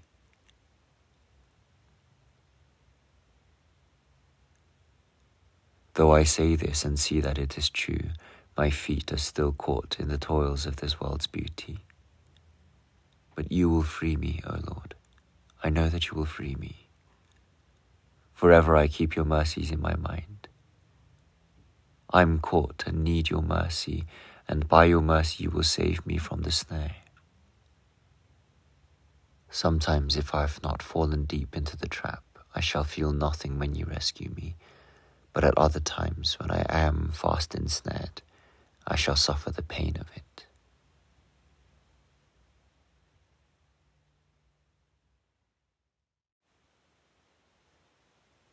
Confessions 35. I must now speak of a different kind of temptation, more dangerous than these because it is more complicated. For in addition to our bodily appetites, which make us long to gratify all our senses and our pleasures, and lead to our ruin if we stay away from you by becoming their slaves, the mind is also subject to a certain propensity to use the sense of the body, not for self-indulgence of a physical kind, but for the satisfaction of its own inquisitiveness. This futile curiosity masquerades under the name of science and learning, and since it derives from our thirst for knowledge, and sight is the principal sense by which knowledge is acquired, in the scriptures it is called gratification of the eye. For although, correctly speaking, to see is the proper function of the eyes, we use the word of the other senses too, when we employ them to acquire knowledge. We do not say, hear how it glows, smell how bright it is, taste how it shines, or feel how it glitters, because these are all things which we say that we see. Yet we not only say, see how it shines, when we are speaking of something which only the eyes can perceive, but we also say, see how loud it is, see how it smells, see how it tastes, and see how hard it is. So as I said, sense experience in general is called the lust of the eyes, because although the function of sight belongs primarily to the eyes, we apply it to the other organs of sense as well, by analogy when they are used to discover any item of knowledge. We can easily distinguish between the motives of pleasure and curiosity. When the senses demand pleasure, they look for objects of visual beauty, harmonious sounds, fragrant perfumes, and things that are pleasant to the taste or soft to the touch. But when their motive is curiosity, they may look for just the reverse of these things, simply to put it to the proof, not for the sake of an unpleasant experience, but from a relish for investigation and discovery. What pleasure can there be in the sight of a mangled corpse, which can only horrify? Yet people will flock to see one lying on the ground, simply for the sensation of sorrow and horror that it gives them. They are even afraid that it may bring them nightmares, as though it were something that they had been forced to look at while they were awake, or something to which they had been attracted by rumors of its beauty. The same is true of the other senses, although it would be tedious to give further examples. It is to satisfy this unhealthy curiosity that freaks and prodigies are put on show in the theatre, and for the same reason men are led to investigate the secrets of nature which are irrelevant to our lives, although such knowledge is of no value to them and they wish to gain it merely for the sake of knowing. It is curiosity too which causes men to turn to sorcery in the effort to obtain knowledge for the same perverted purpose. And it even invades our religion, for we put God to the test when we demand signs and wonders from him, not in the hope of salvation, but simply for the love of the experience. In this immense forest, so full of snares and dangers, I have pared away many sins and thrust them from my heart. For you have given me the grace to do this, O God, my Saviour. But as long as my daily life is passed in the midst of the clamour raised by so many temptations of this sort, when can I presume to say that nothing of this kind can hold my attention or tempt me into idle speculation? It is true that the theatres no longer attract me. The study of astrology does not interest me. I have never dealt in necromancy, and I detest all sacrilegious rites. But how often has not the enemy used his wiles upon me to suggest that I should ask for some sign from you, O Lord my God, to whom I owe my humble, undivided service? I beseech you, by Christ our King, and by Jerusalem the chaste, our only homeland, that just as I now withhold my consent from these suggestions, I may always continue to ward them off and keep them still farther from me. But when I pray to you for the salvation of another, the purpose and intention of my prayer is far different. For you do what you will, and you grant me, as you always will, the grace to follow you gladly. Yet who can tell how many times each day our curiosity is tempted by the most trivial and insignificant matters? Who can tell how often we give way? So often it happens that when others tell foolish tales, at first we bear with them for fear of offending the weak, and then little by little we begin to listen willingly. I no longer go to watch a dog chasing a hare at the games in the circus. But if I should happen to see the same thing in the country as I pass by, the chase might easily hold my attention and distract me from whatever serious thoughts occupied my mind.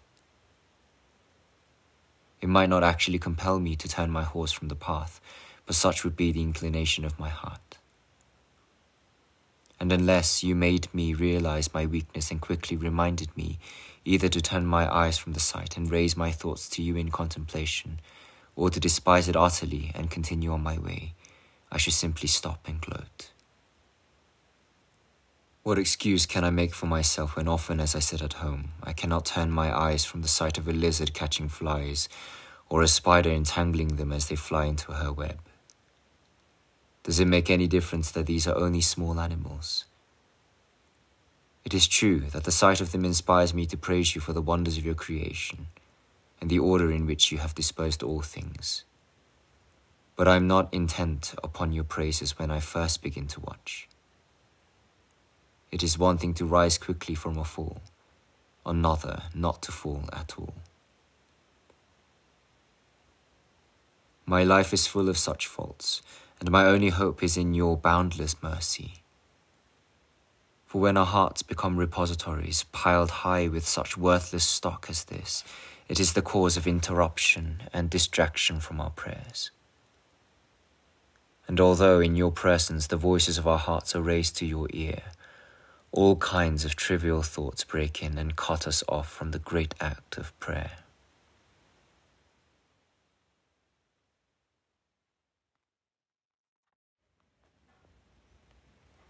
Confessions 36. Must I not consider this too as one of the faults which I ought to despise? Can anything restore me to hope except your mercy? That you are merciful I know, for you have begun to change me. You know how great the change you have worked in me, for first of all you have cured me of the desire to assert my claim to liberty, so that you may also pardon me all my other sins, heal all my mortal ills, rescue my life from deadly peril, crown me with the blessings of your mercy, content all my desire for good. You know how great the change you have worked in me, for you have curbed my pride by teaching me to fear you, and you have tamed my neck to your yoke. And now that I bear your yoke, I find its burden light, for this was your promise, and you have kept your word. In truth, though I did not know it, It was light even in the days when I was afraid to bend my neck to it. But, O Lord, you who alone rule without pride, since you are the only true Lord, and no other Lord rules over you, there is a third kind of temptation which I fear has not passed from me. Can it ever pass from me in all this life? It is the desire to be feared or loved by other men, simply for the pleasure that it gives me, though in such pleasure there is no true joy. It means only a life of misery and despicable vainglory. It is for this reason more than any other that men neither love you nor fear you in purity of heart. It is for this reason that you thwart the proud and keep your grace for the humble. This is why with a voice of thunder you condemn the ambitions of this world, so that the very foundations of the hills quail and quake. This is why the enemy of our true happiness persists in his attacks upon me, for he knows that when men hold certain offices in human society, it is necessary that they should be loved and feared by other men.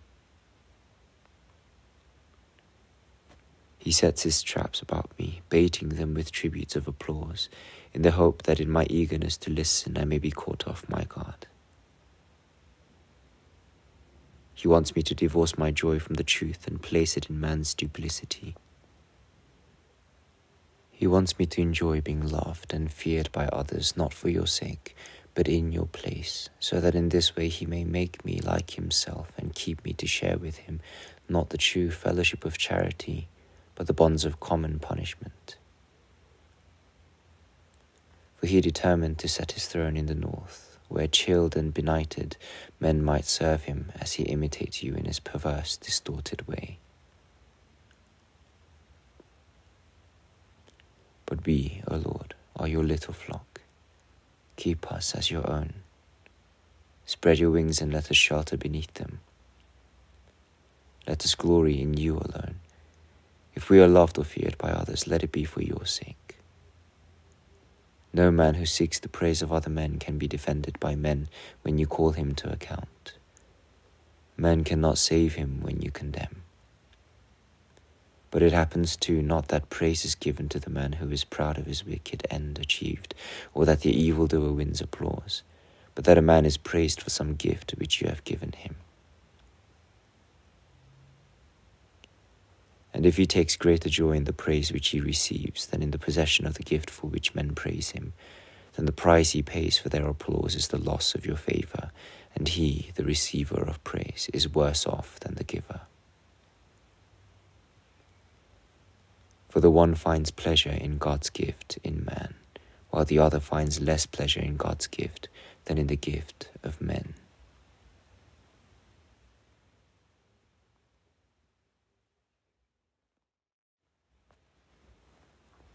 Confessions 37. Day after day, without ceasing, these temptations put us to the test, O Lord. The human tongue is a furnace in which the temper of our souls is daily tried. And in this matter too, you command us to be continent. Give me the grace to do as you command, and command me to do what you will.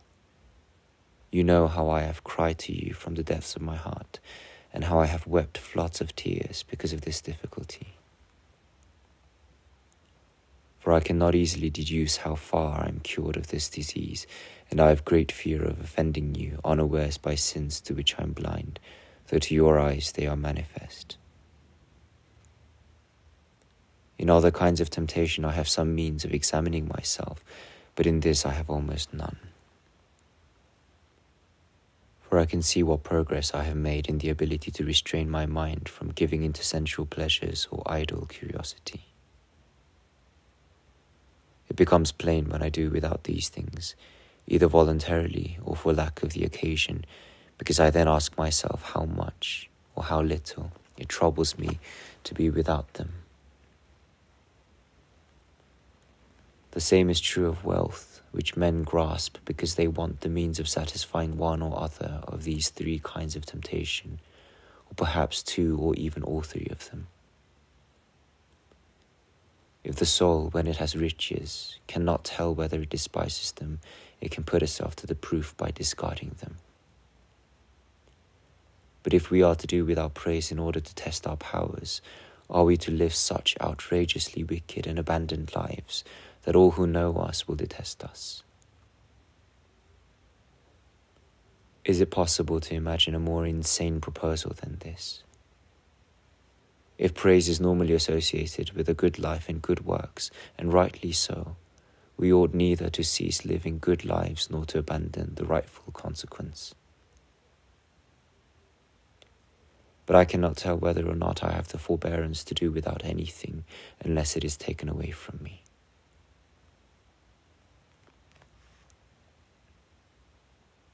What then is my attitude to temptation of this kind?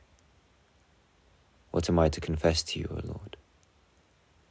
I can only say that I am gratified by praise, but less by praise than by the truth. For if I were asked whether I would prefer to be commended by all my fellow men for wild delusions and errors on all accounts, or to be stigmatized by them for constancy and assurance in the truth, it is clear which I would choose. But I wish that words of praise from other men did not increase the joy I feel for any good qualities that I may have. Yet I confess that it does increase my joy. What is more, their censure detracts from it.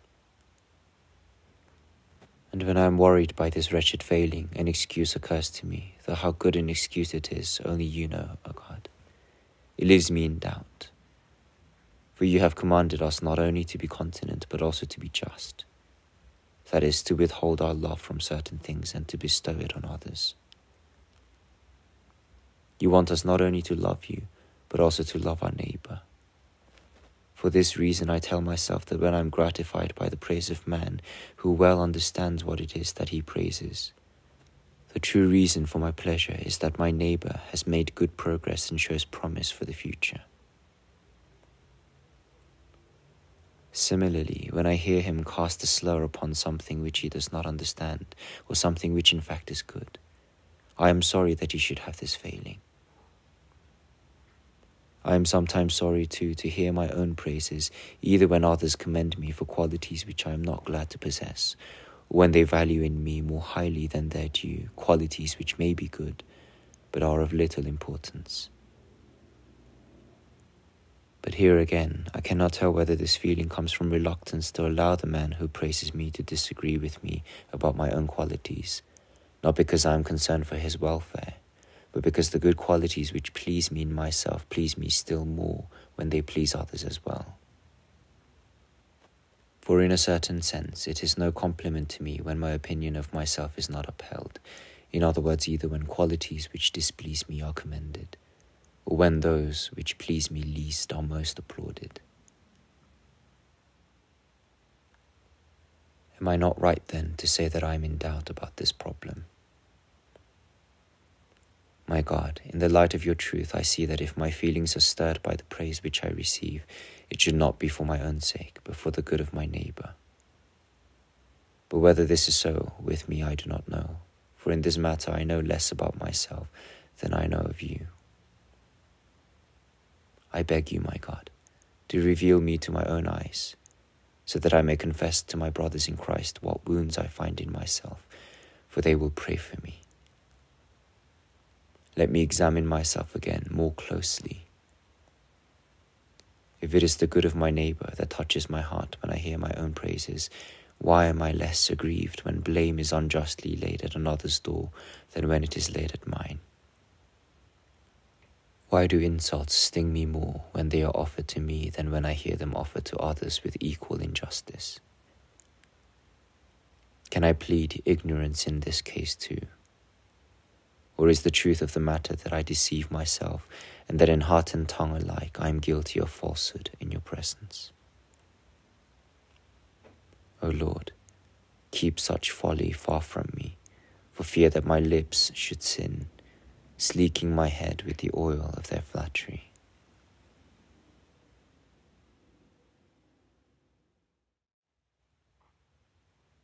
Confessions 38. I am poor and needy, and I am better only when in sorrow of heart I detest myself and seek your mercy, until what is faulty in me is repaired and made whole. And finally I come to that state of peace which the eye of the proud cannot see. Yet in what others say about us and in what they know of our deeds, there is grave danger of temptation. For our love of praise leads us to court the good opinion of others and hoard it for our personal glorification. And even when I reproach myself for it, the love of praise tempts me.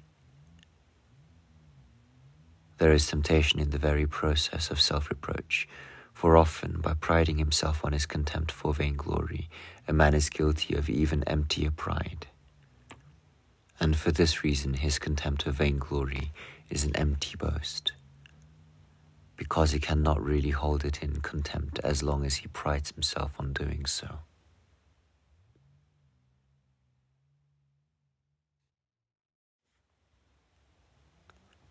Confessions 39.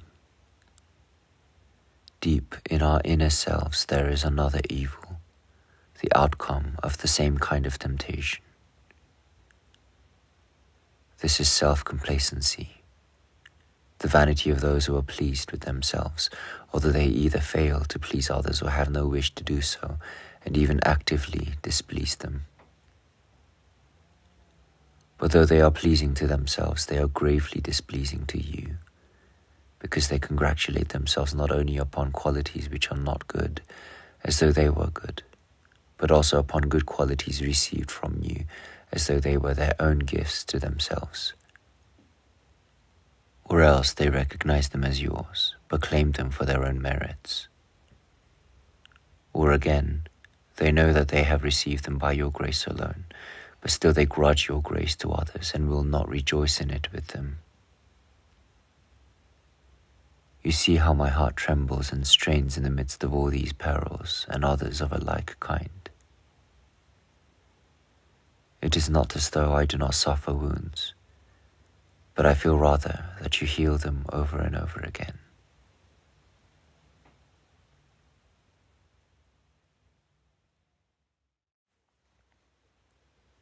Confessions 40. You have walked everywhere at my side, O truth, teaching me what to seek and what to avoid, whenever I laid before you the things that I was able to see in this world below, and asked you to counsel me. As far as my senses enabled me to do so, I surveyed the world about me and explored both the life which my body has from me and the senses themselves. Next I probed the depths of my memory, so vast in its ramifications and filled in so wonderful a way with riches beyond number. I scrutinized all these things and stood back in awe, for without you I could see none of them. And I found that none of them was you. Nor was I myself the truth, I who found them, I who explored them all and tried to distinguish and appraise each according to its worth. Some of them were conveyed to me by means of my physical senses, and I subjected them to question. Others, which closely concerned my own self, I encountered in my feelings. I enumerated the various means by which their messages were brought to me and distinguished between them.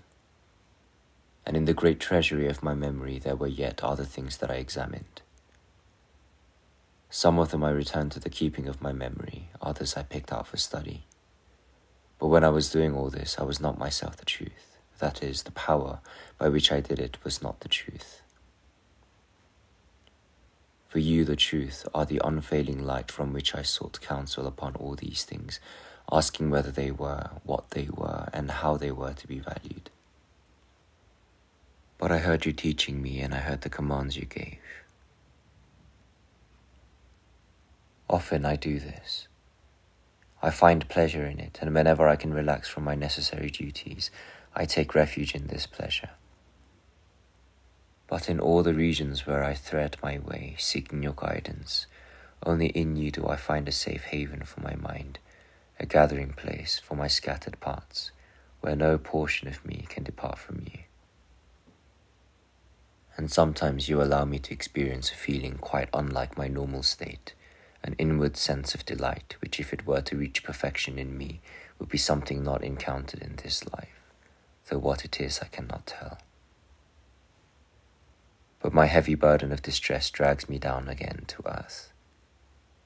Again I become a prey to my habits, which hold me fast. My tears flow, but still I am held fast. Such is the price we pay for the burden of custom. In this state I am fit to stay, unwilling though I am. In that other state where I wish to stay, I am not fit to be. I have double cause for sorrow.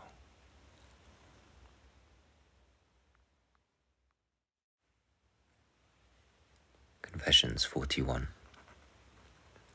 I have now considered the sorry state to which my sins have brought me, according to the 3 different forms which temptation may take, and I have invoked your helping hand to save me. For in my wounded heart I saw your splendor, and it dazzled me. I asked, who can come close to such glory? Your watchful care has lost sight of me. You are the truth which presides over all things, but in my selfish longing I did not wish to lose you.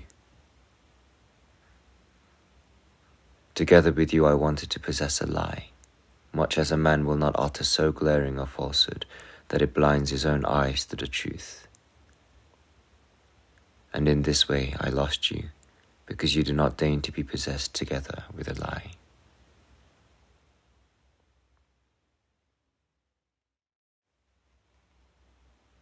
Confessions 42. Whom could I find to reconcile me to you? Ought I to have sought the help of the angels? But if I had sought their help, what prayers should I have uttered? What rites should I have used?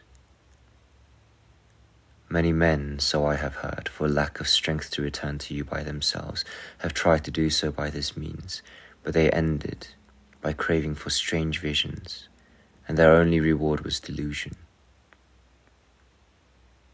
For they tried to find you in all the conceit and arrogance of their learning. They thrust out their chests in pride, when they should have beaten their breasts in mourning, and because they resembled them at heart, they attracted to their side the fallen angels, the princes of the lower air, their companions and associates in pride. But these allies tricked them, using magic craft, for while they sought a mediator who would cleanse them of their impurities, it was no mediator that they found. It was the devil, passing for an angel of light. And it was a potent lure for their pride flesh, that he was not a creature of flesh and blood. For they were mortal men and sinners, but you, O Lord, to whom they wanted to be reconciled, are immortal and without sin. But a mediator between God and man must have something in common with God and something in common with man. For if in both these points he were like men, he would be far from God. And if in both of them he were like God, he would be far from men. In neither case could he be a mediator. But since by the hidden pronouncements of your justice you have given the devil license to make a mockery of pride, he poses as a mediator. For in one point he is like man, he is sinful, and in the other he pretends to be like God, because he is not clothed with a mortal body of flesh and blood. He tries to represent himself as immortal. But since sin offers death for wages, in common with men he has this reason to be condemned to die.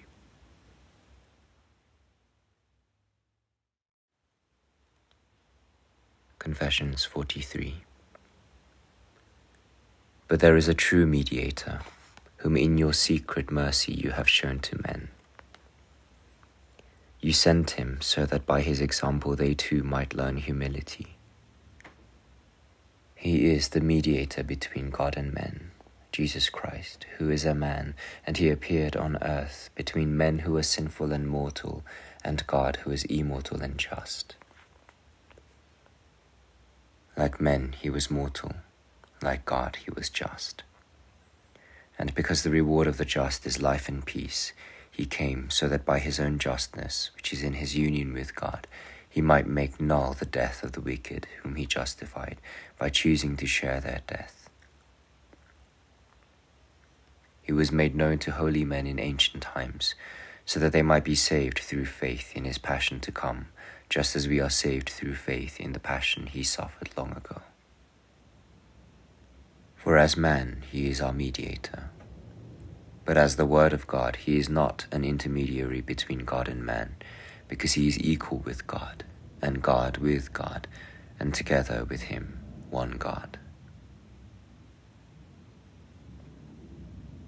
How great was your love for us, good Father, for you did not even spare your own Son, but gave him up to save us sinners. How great was your love for us when it was for us that Christ, who did not see in the rank of Godhead a prize to be coveted, accepted an obedience which brought him to death, death on a cross. He who alone was free among the dead, for he was free to lay down his life and free to take it up again, was for us both victor and victim in your sight, and it was because he was the victim that he was also the victor. In your sight he was for us both priest and sacrifice, and it was because he was the sacrifice that he was also the priest.